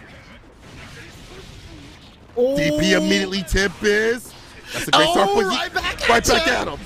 And yeah, so like I said, Tempest has been winning the dash-up war right here in this neutral. And so Bean adding the instant air dash jump dust has really kind of changed the complexion of the matchup. And so now Bean has been winning that. Here we go, gonna get the hard knockdown. Win condition, and now Tempest gonna be on a pack like he on the Titanic, dog. Hold this Oki, the jump H, of course, the party starter, and this is the finisher as Bean is putting himself on set point to win the final match of the night, the final season 2 game. Oh my God, oh God, the flash kick out of nowhere. Here we go, the raw overhead. Big damage off of this, pressure.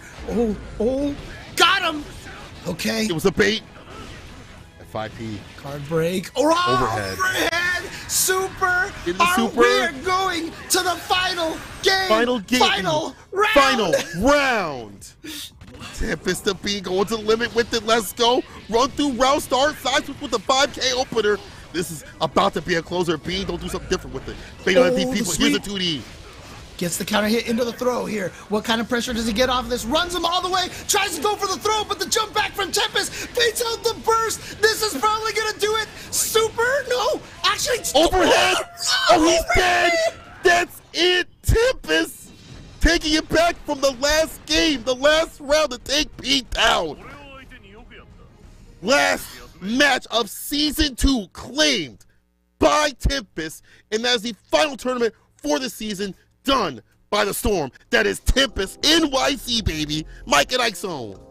Tempest asserting dominance once again. This guy, like I said, he's in second place of points, right? Clearly second place in points for these partner players. Gonna build up a ton more points, just showing you again.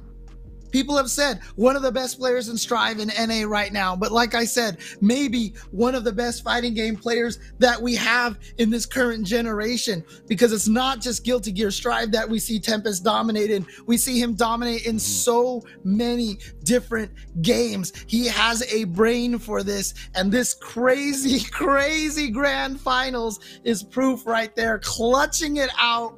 Being down 1 round to 0, winning 2 in a row. Tempest is your week 16 Serious E champion.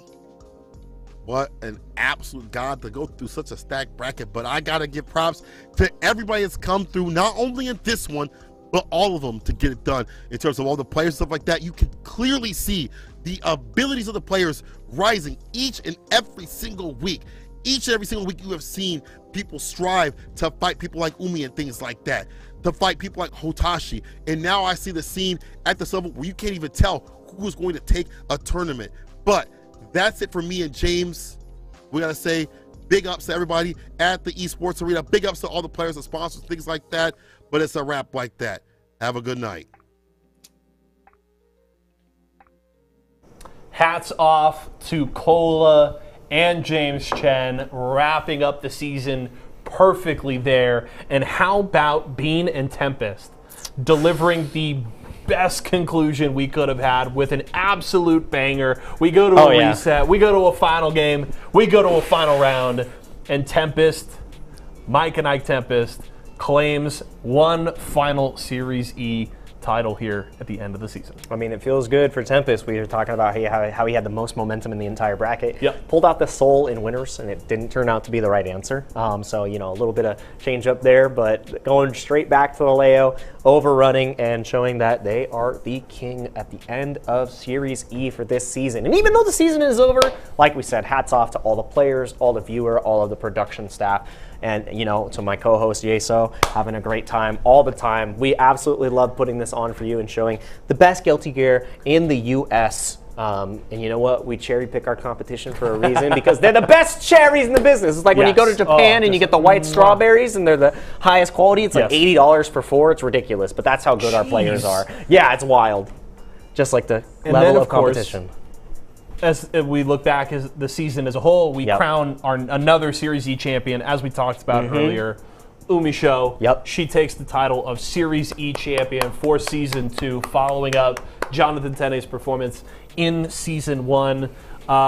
Just off the top of your head, give me kind of your thoughts on what we saw from Umi Show over kind of the course of this season. I mean, we got to see, in the first season, we didn't get Umi Show the entire time, and I think just 2 weeks. Yeah. And I think she won both weeks. Exactly. She came to the bracket. So Jonathan was able to dominate beforehand, but Umi Show, I think they only lost. They won so many Series E in a row, and it was just, even with a patch adjustment to the character that made Happy Chaos a little bit weaker, still strong in their own right. And shifted the style of play that Happy Chaos had to play. Umi Show still shined and leaned into that style, and it's obvious why they succeeded at tournaments. It's obvious why they get so far at Combo Breaker, why they were able to win EVO, and, you know, winning the entire Series E. Obviously not CEO Otaku or this week, but consistency is key, and we got to see the masterclass of consistency from Umi Show. She is a league ahead of a lot of the players. And I mean, like, everybody is catching up as well. So still, you know, that front runner target on the back, I know, doing target practice with all the training opponents. And it's, you know, you got to get that heat off the target on your back. But Umi Show has been a treat to watch, and just seeing them grow and just continue to surprise us, not only with dominant play, but comebacks as well. It's been a treat. And there's really no debate about it. You look at just over kind of the last 4 months that we've had Series E over. Umi Show has been the hands down most dominant player in Guilty Gear Strive these last 4 months. Has certainly not won every event, but was and is an EVO champion, a Series E champion, has won so many different events, and has been, when you talk about that consistently, such consistently high caliber at every single event. It's been impressive to watch. And now it just makes me more excited to get ready for Season 3, because now I'm like, okay, it was Jonathan and Roz who's going to step Season up? 1. Season 2, the story was Umi Show and Tempest. What's the story for Season 3? Because those two are going to be back. Who's that fresh blood that's going to flip the tables on these incredible talents? Because part of me goes in and goes, no, like it'll probably be the Umi Show and Tempest show. They're that good. But I thought the same thing with Jonathan at the and end Roz, of Season 1. And Tempest and Umi Show were incredible. And I'm just like, damn, we're going to get some fresh blood in here. The old talent's going to come back and keep showing up. We're still going to have all these incredible players outside of Series E, like Hotashi, Adventure, Super Noon, and others that come out every single week. And I'm like, damn. When does Season 3 start? Not sure just yet, but it is a good time to like Guilty Gear. Yes. And it's always a good time here at the Esports Arena. So once again, we'd love to thank each and every one of you for watching. Huge shout outs to Yeso, huge shout outs to all our players, huge shout outs to all of our sponsors that make this magic happen. And you know, Daisuke, your vision, it's looking pretty good because America right now is the top dog of Guilty Gear. And we got that dog in all of us. We are that guy. If we weren't good, the game's ass. But since we're the best, good job, Daisuke. That's right. Thanks, Daisuke. Thanks, everybody, once again. It's been a pleasure, and we cannot wait for you to see the next season of Guilty Gear Strive Series E. So don't miss the rest of the week of Series E. Halo Infinite tomorrow night, 4 p.m. right here. I'll be here. Jake will be watching from home while he's watching Worlds 2. That's right. We will see you there. Thank you so much, everybody. Have a wonderful rest of your night. We will see you very soon. Reminder, if you want info about qualifiers and all that good stuff, make sure you're following us on Twitter. We've got a lot of awesome announcements coming very, very soon. Series E is getting bigger and better, and you're not going to want to miss it. We'll see you later.